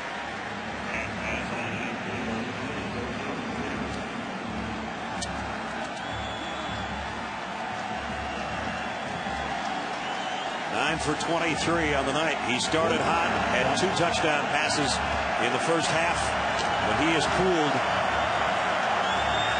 there's his third down passing. They need that to go to 5 out of 8 right here on a third and 10. Well, James is right here. That's probably where he's going to look on this play. High snap. Has plenty of time. Got away from the rush, now running for his life, and down he goes. Tracked down by Wayne Daniels, his second sack of the night. A great second effort by Wayne Daniels. They are able to flush him out of the pocket. Daniels doesn't give up on the play, keeps his chase alive, and is able to trip up Katz before he can throw the ball. A lot of times when a quarterback gets outside of the pocket, there's open receivers down the field. Daniels was able to trip him up. You saw Jerry Hughes with a big smile on the sideline, cheering on his former teammate as Daniels doing it like Hughes used to. Here's a nice kick from Heckers. Curley way back at the 10. No fair catch, and he's drilled. Great coverage. 49-yard kick and absolutely no return. Dax Gilbeck got down there on special teams to make the hit. ESPN2's coverage of Major League Baseball and the hunt for October continues tomorrow night. Giants and Dodgers will get together. Sunday Night Baseball presented by Taco Bell. Part of the hunt for October presented by Lee Jeans on ESPN2 and ESPN3.com. 8 o'clock Eastern tomorrow night. This is another one of those critical defensive possessions for Oregon State. They don't necessarily need a 3 and out, but that punt and the good coverage flip the field. They've got to keep TCU in this part of the field for their offense. Dalton got it out to Sky Dawson. They try to get some blockers in front of him, and Dawson spins and fights for about 8 yards out to the 19-yard line. Dawson, world-class speed with a sophomore out of Mesquite, Texas. He'll become more and more a part of this offense as the season rolls along. Talk about speed and world-class speed, including the gold medal. Former Cowboy Bob Hayes here in the Ring of Honor at Cowboy Stadium. Let's check in with Reese Davis. Reese?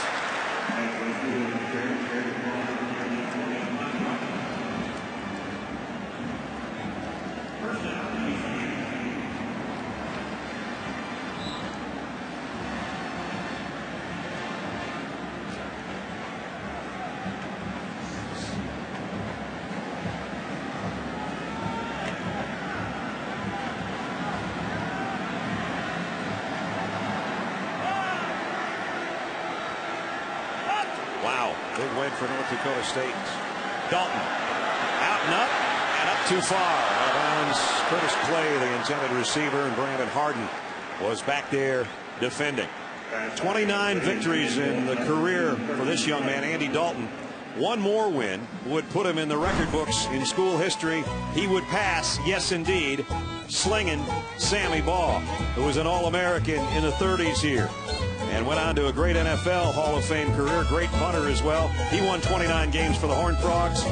And if Andy wins this game and he's up by a touchdown, he goes in the record books with his 30th win in a TCU uniform.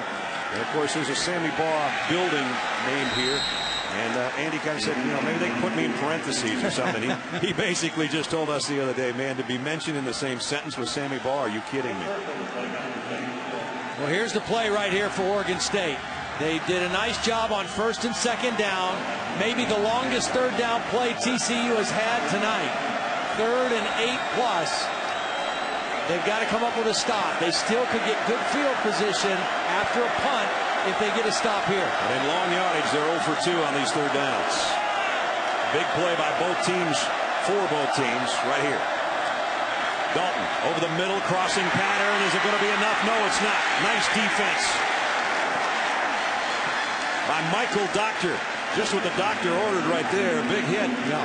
They're going to have to punt it. That was a mistake, I think, by the young receiver, Josh Boyce, who made the catch. He tried to stretch that to the sideline to gain the first down. I think maybe if he just turns right upfield after the catch, he has a better chance of converting that first down. So now, Anson Kelton, that 280-pound punter, set to kick away to the 188-pound James Rogers. Rogers averaged about 12 yards a punt return last year, but when you look at the field like this, if he hits a line drive, James will have a chance. It's anything but a line drive. It's a mile in the air. James backpedals to the 13. Got by 1. James Rogers, 20, 25, out to the 27. Did what he could. And little brother Jaquiz getting ready to put his lid on and be part of the offense. Can Oregon State come back and tie it up? Hang around, find out with us.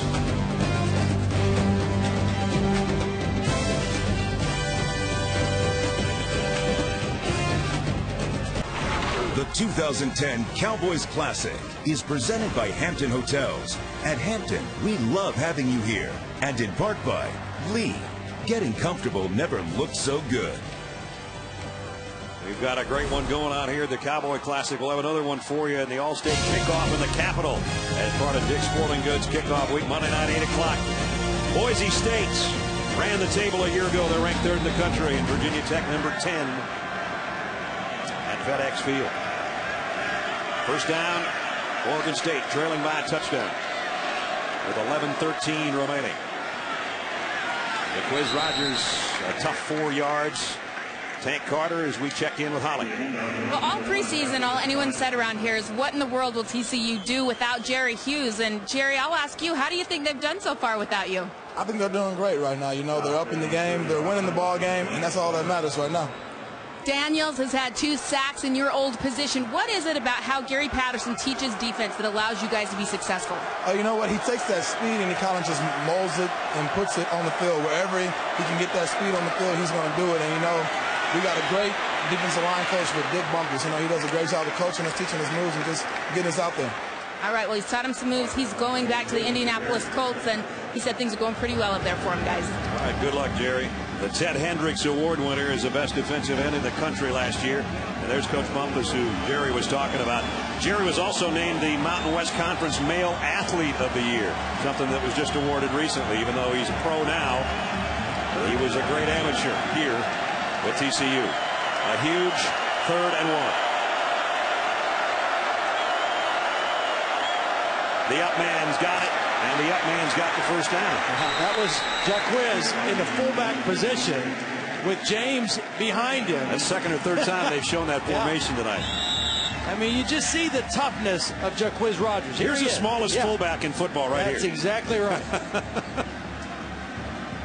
But he sneaks right through there. He knows what he needed for first down, and he's not afraid to put his nose down and go get tough yards. Ryan Katz has a look with Rogers behind him on first down. Fakes it to him. Wants to go deep on the sideline, and James Rogers broke it up. Wow, Greg McCoy, a great closing burst, or it would have been a touchdown. He had a great closing burst, and because Ryan Katz had to kind of double clutch this throw, he wasn't able to get enough on it. Rogers has him beat with the stop and go. But the ball hung in the air a little bit, and McCoy was able to close the gap, but it's because Katz had to kind of pull it down and reset because of the pressure and got the throw off a little bit late. McCoy, by the way, is a 4.3 240 guy, too, so there's no lack of speed out there. And he and James Rodgers have had a battle all night, including that last play. Second down at 10 for the Beavers. Cats in the gun. Time to throw, but it's high and through the hands of Aaron Nichols. That one he had too much on. Well, and I think Ryan Katz, the youth and inexperience of Ryan Katz is starting to show up a little bit more in this second half. 2 of 9 now in the second half. And he's missed his last 5. And see, that was an easy one. You know, the play before was a nice play by McCoy. That was an open receiver, and he just made a poor throw. And now he's got a 3rd and 10. And the purple-clad Horned Frog fans up again and making noise for the defense. Oregon State's going to have to earn this one. 3rd down and a full 10. High snap, draw play. Quiz Rodgers trying to dance his way to the sticks. He won't get there, but he did get to the 45, where it's going to be 4th down and 3. Still a lot of time left in the ball game. You're playing field position right now if you're Mike Riley as well. You flipped the field on the last exchange. You didn't get a score out of it, but at least you've got Hecker in a position to pin TCU back again. He's got to have a solid kick here and not let Curley make something happen on the other end. Remember, his short punt to Curley resulted in the late second quarter touchdown by TCU. The last time he came out to kick, he blasted one. Snaps a little low, he handles it, and he kicks it high in the air, and this is going to have to be a fair catch by Curley at the 16-yard line. 8:27 remaining in the football game. TCU has got the lead and the ball when we come back.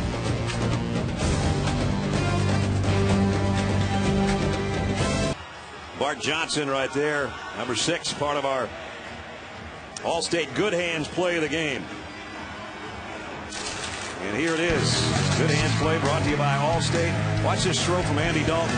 And watch Bart Johnson take it off with his fingertips, the top of the turf. There's about 2 inches to spare right here.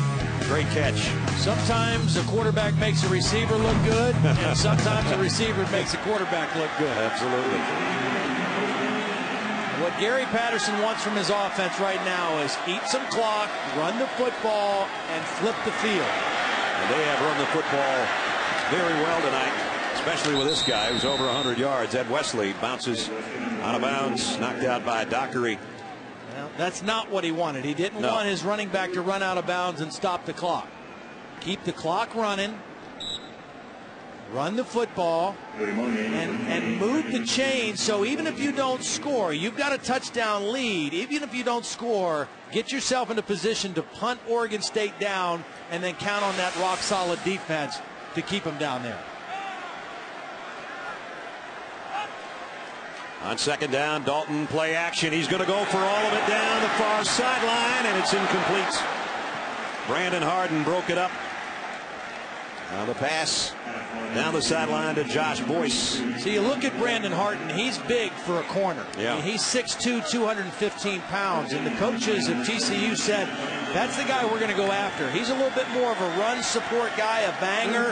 The other guy, Dockery, is probably their best cover guy. We're going to go after Harden. They got him once early in the game, but he's held his own pretty well. Well, the Horned Frogs have backed themselves into a little bit of a mud hole here on 3rd down and long, and have stopped the clock twice. 3rd and 7. Big play for the Oregon State defense. Dalton keeps it. Ooh, does he get it? I think he might. I think he might have. Well, Beavers are saying the ball's out. I think he got the first down. You talk about a big run. If indeed that's a first down on 3rd down and 7, it is. Andy Dalton, who had a touchdown run to give his team the lead, has now on 3rd down again come up, and this time it's the longest run he's come up with on a 3rd down conversion right here. And he's not a slide guy. He's a guy who's going to go head first and forward towards that first down marker, and another big run for Dalton. Now he's back in the shotgun in the pistol set with Wesley behind him, and the clock is moving. 7:25 remaining in the ball game.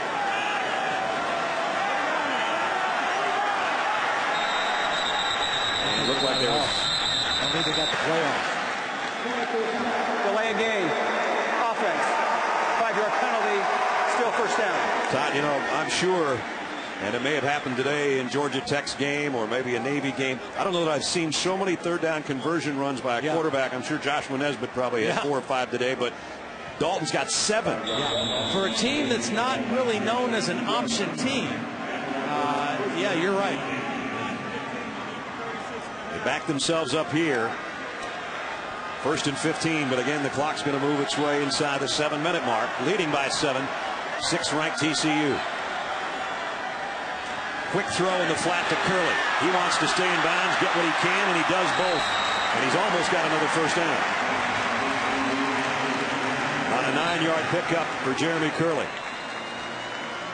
Senior out of Hutto, Texas.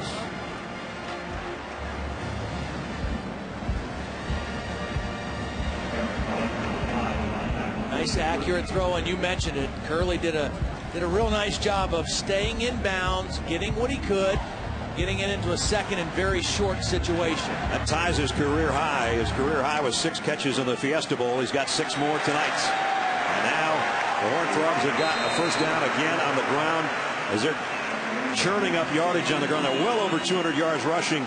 And a stat for TCU, when they go over 167 yards on the ground, they've won their last 40 games in a row. And they're up about 250 or so right now.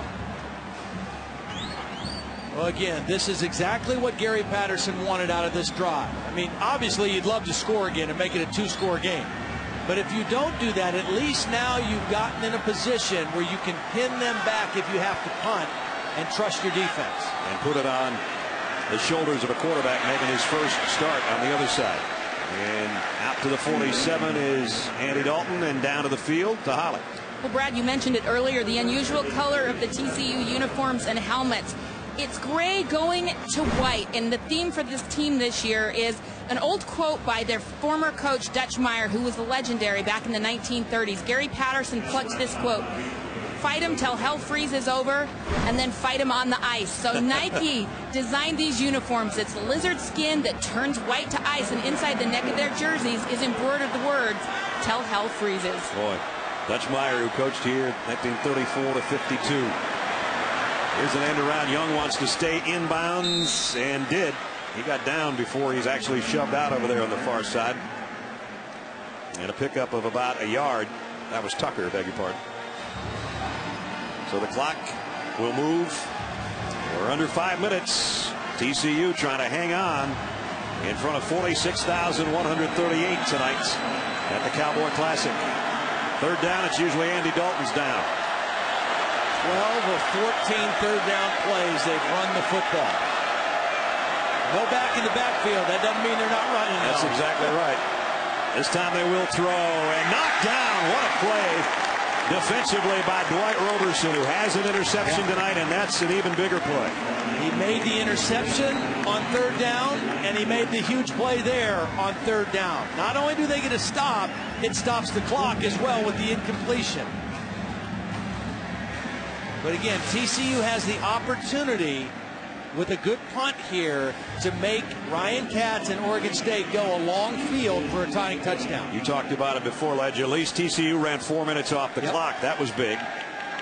And now if they get a good kick, they could maybe pin James Rogers inside the 10. They hang it up there. Short. Yeah, it's short. And he'll call for a fair catch over at about the 18-yard line on the far side of the field. 34-yard kick.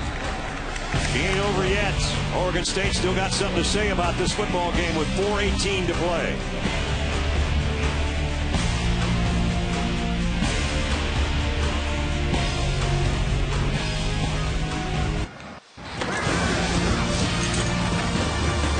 Primetime college football presented by Hampton Hotels. It's a Cowboy Classic in Arlington.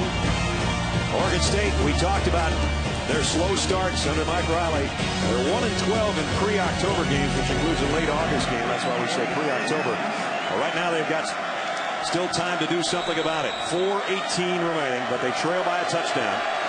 Remember, they got Boise State also in the first 3 weeks of the season. They wanted to get off to a hot start here, but they could upset TCU on the road. They've got a long ways to go from the 18-yard line. Katz is changing the play completely at the line of scrimmage. This first play is very important. Whoa, that's not what you want to do. Katz is going to kick it out of the back of the end zone. Safety, TCU, 2 more.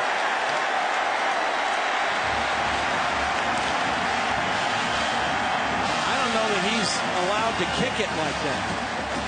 Well, Uwe Shaman did it for the Tampa Bay Buccaneers, didn't he? Or was it Gary Upremian? One of those guys did that. For the first time tonight, Ryan Katz is trying to change the play, and the center, their best lineman, Alex Lindenkolb, snaps it when he wasn't ready, and it went over his head. The worst possible thing that could happen on this drive just happened for Oregon State.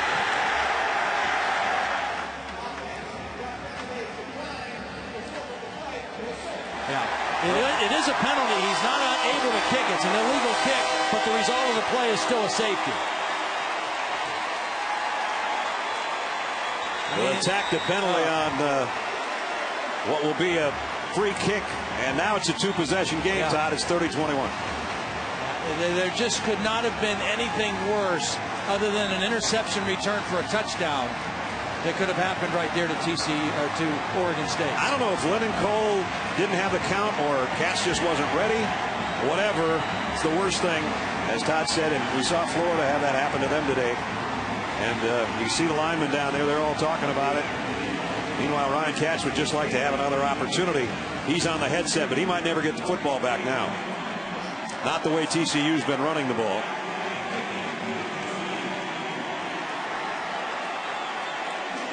So Johnny Hecker will have the free kick.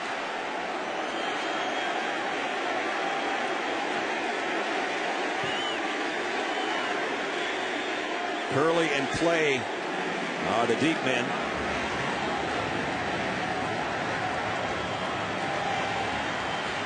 Disaster strikes in Arlington for Oregon State on that last play.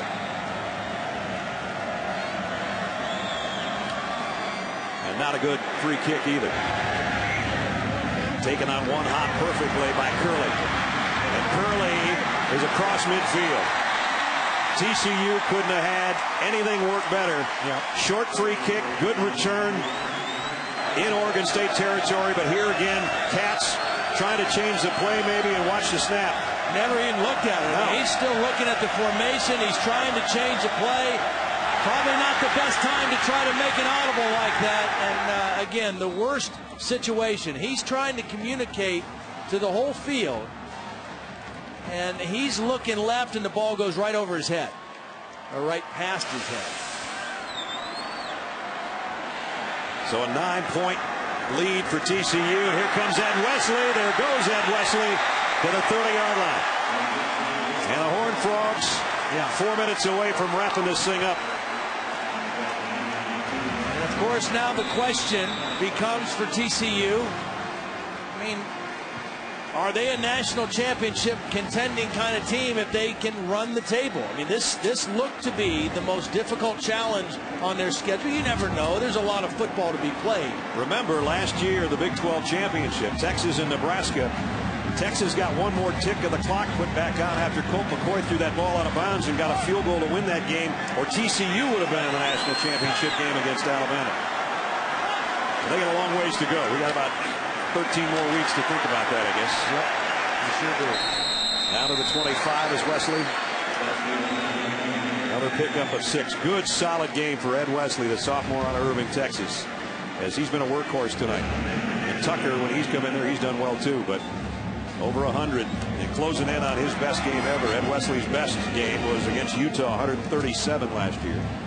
This TCU team returned 16 starters from that undefeated team last year. 9 of them on offense. They lost some key guys on defense. We already mentioned Jerry Hughes, Darrell Washington, the middle linebacker, a pair of corners who were 4-year starters. And the offense has carried the team tonight. They've been more physical than Oregon State. I like their offensive line. Yep. Here's Tucker, Dalton rather, keeping it. Play fake to Tucker and got it down within 2 yards of the first down. 3rd down and about 2. Time is of the essence right now. Oregon State needs the ball to pop out or something, or they might not get another chance. Mike Riley will know that one slipped away here. Mike still has a summer home near San Antonio, so he gets back to Texas for about a month every summer as he was head coach of San Antonio, the World League, back around 90. But this trip is not going to be a happy one, it appears, unless the ball will pop out for him. On the ground, first down at the 20 is Tucker. You know, you could just see the look in his face, the frustration. And it's not that they got beat or are going to get beat, because he knows TCU is a high-quality team. Right. But you don't give yourself a chance at the end. With that play that backfired and the safety, it just took their whole chance away to make a run at TCU here in the last 4 minutes of the game. And that's the frustrating thing, the thing that'll eat at him the whole plane ride home back to Corvallis. TCU, we'll talk about third down conversions tonight. Oregon State will too. TCU 11 out of 16 on their third down conversions, including that last one. They've got him a first down at the 20. And Matthew Tucker with a minute and a half to go. Andy Dalton, 17 of 27, a touchdown and one on the ground.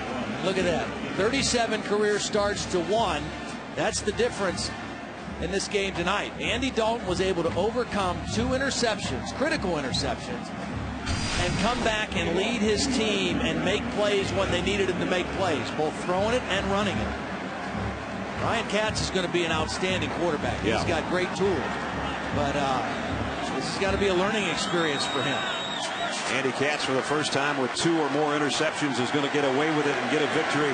And it's going to be a victory that's going to put him in the school record books, as he is under a minute away from being the winningest quarterback in TCU history. His 30th win is coming to pass Davey O'Brien on the all-time list. Sammy Baugh, beg your pardon, on the all-time list. The thing I like fans know that now. The thing I like about Andy Dalton is, you know, he hated the way he played in that Fiesta Bowl. Threw 3 interceptions. Couldn't wait to get back on the field this year. Said his takeaway from that game was, I got to stay even-keeled. If I make a mistake, I can't let it get to me. I've got to stay the course and be a calm leading and a calm influence for the rest of my team. And he did that tonight. 7 third down conversion runs by just the quarterback alone. And what will end up being a 3-yard touchdown. That's the winning touchdown that put him up 28-21. So now 47 seconds remain. They come back out on the field. Oregon State, you see the yellow dashes underneath the Beavers down there on the bottom. That's their remaining 1 timeout. TCU's got all 3 left and they don't need them. But here's another third down. And wouldn't shock me if Andy Dalton ran the ball. Matthew Tucker's back there with him in the Horned Frog backfield. Here's Dalton. Didn't get the first down this time, but he's within about a yard of it as we check in with Reese Davis. Reese?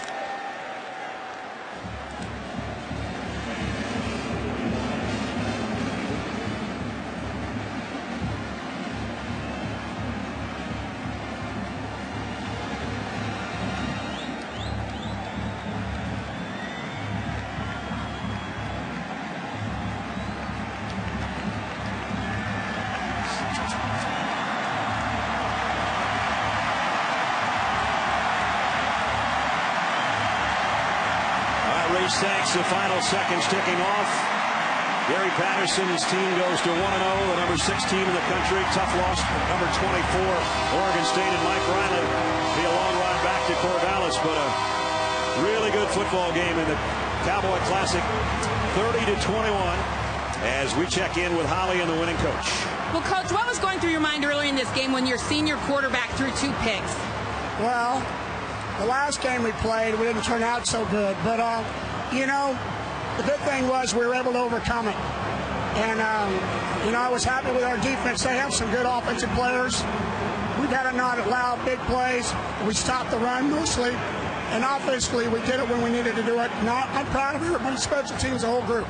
Well, particularly your running game. Not only Andy Dalton on key third downs, but Ed Wesley had a terrific game. What enabled you to run the ball like you did? Well, you know, it's an old team. I keep telling everybody we had 9, 10 starters coming back and everybody else. We were missing a tackle. So we were able to put a lot of the offense in early. Everybody was playing with confidence. And, Now we've got 11 more ball games, so we'll see how they turn out. All right, thank you, Coach. You bet. Didn't need style points, just needed one more point. Ended up 9 points up, and there's the winningest quarterback in school history. If it was a baseball game, he'd have the game-winning hit. His 17th career rushing touchdown was the one that won it. He's got 30 wins now in that uniform, and he's a happy guy. 30-21, TCU winning. Stay tuned. Coming up next, Sports Center on ESPN. Right now, for my partners, Todd Blackledge and Holly Rowe, and our entire crew from Arlington, Texas, and Cowboy Stadium. Brad Nessler saying so long. This has been a presentation of ESPN, the worldwide leader in sports. Horned Frogs 30, Beavers 21. The final from Texas tonight.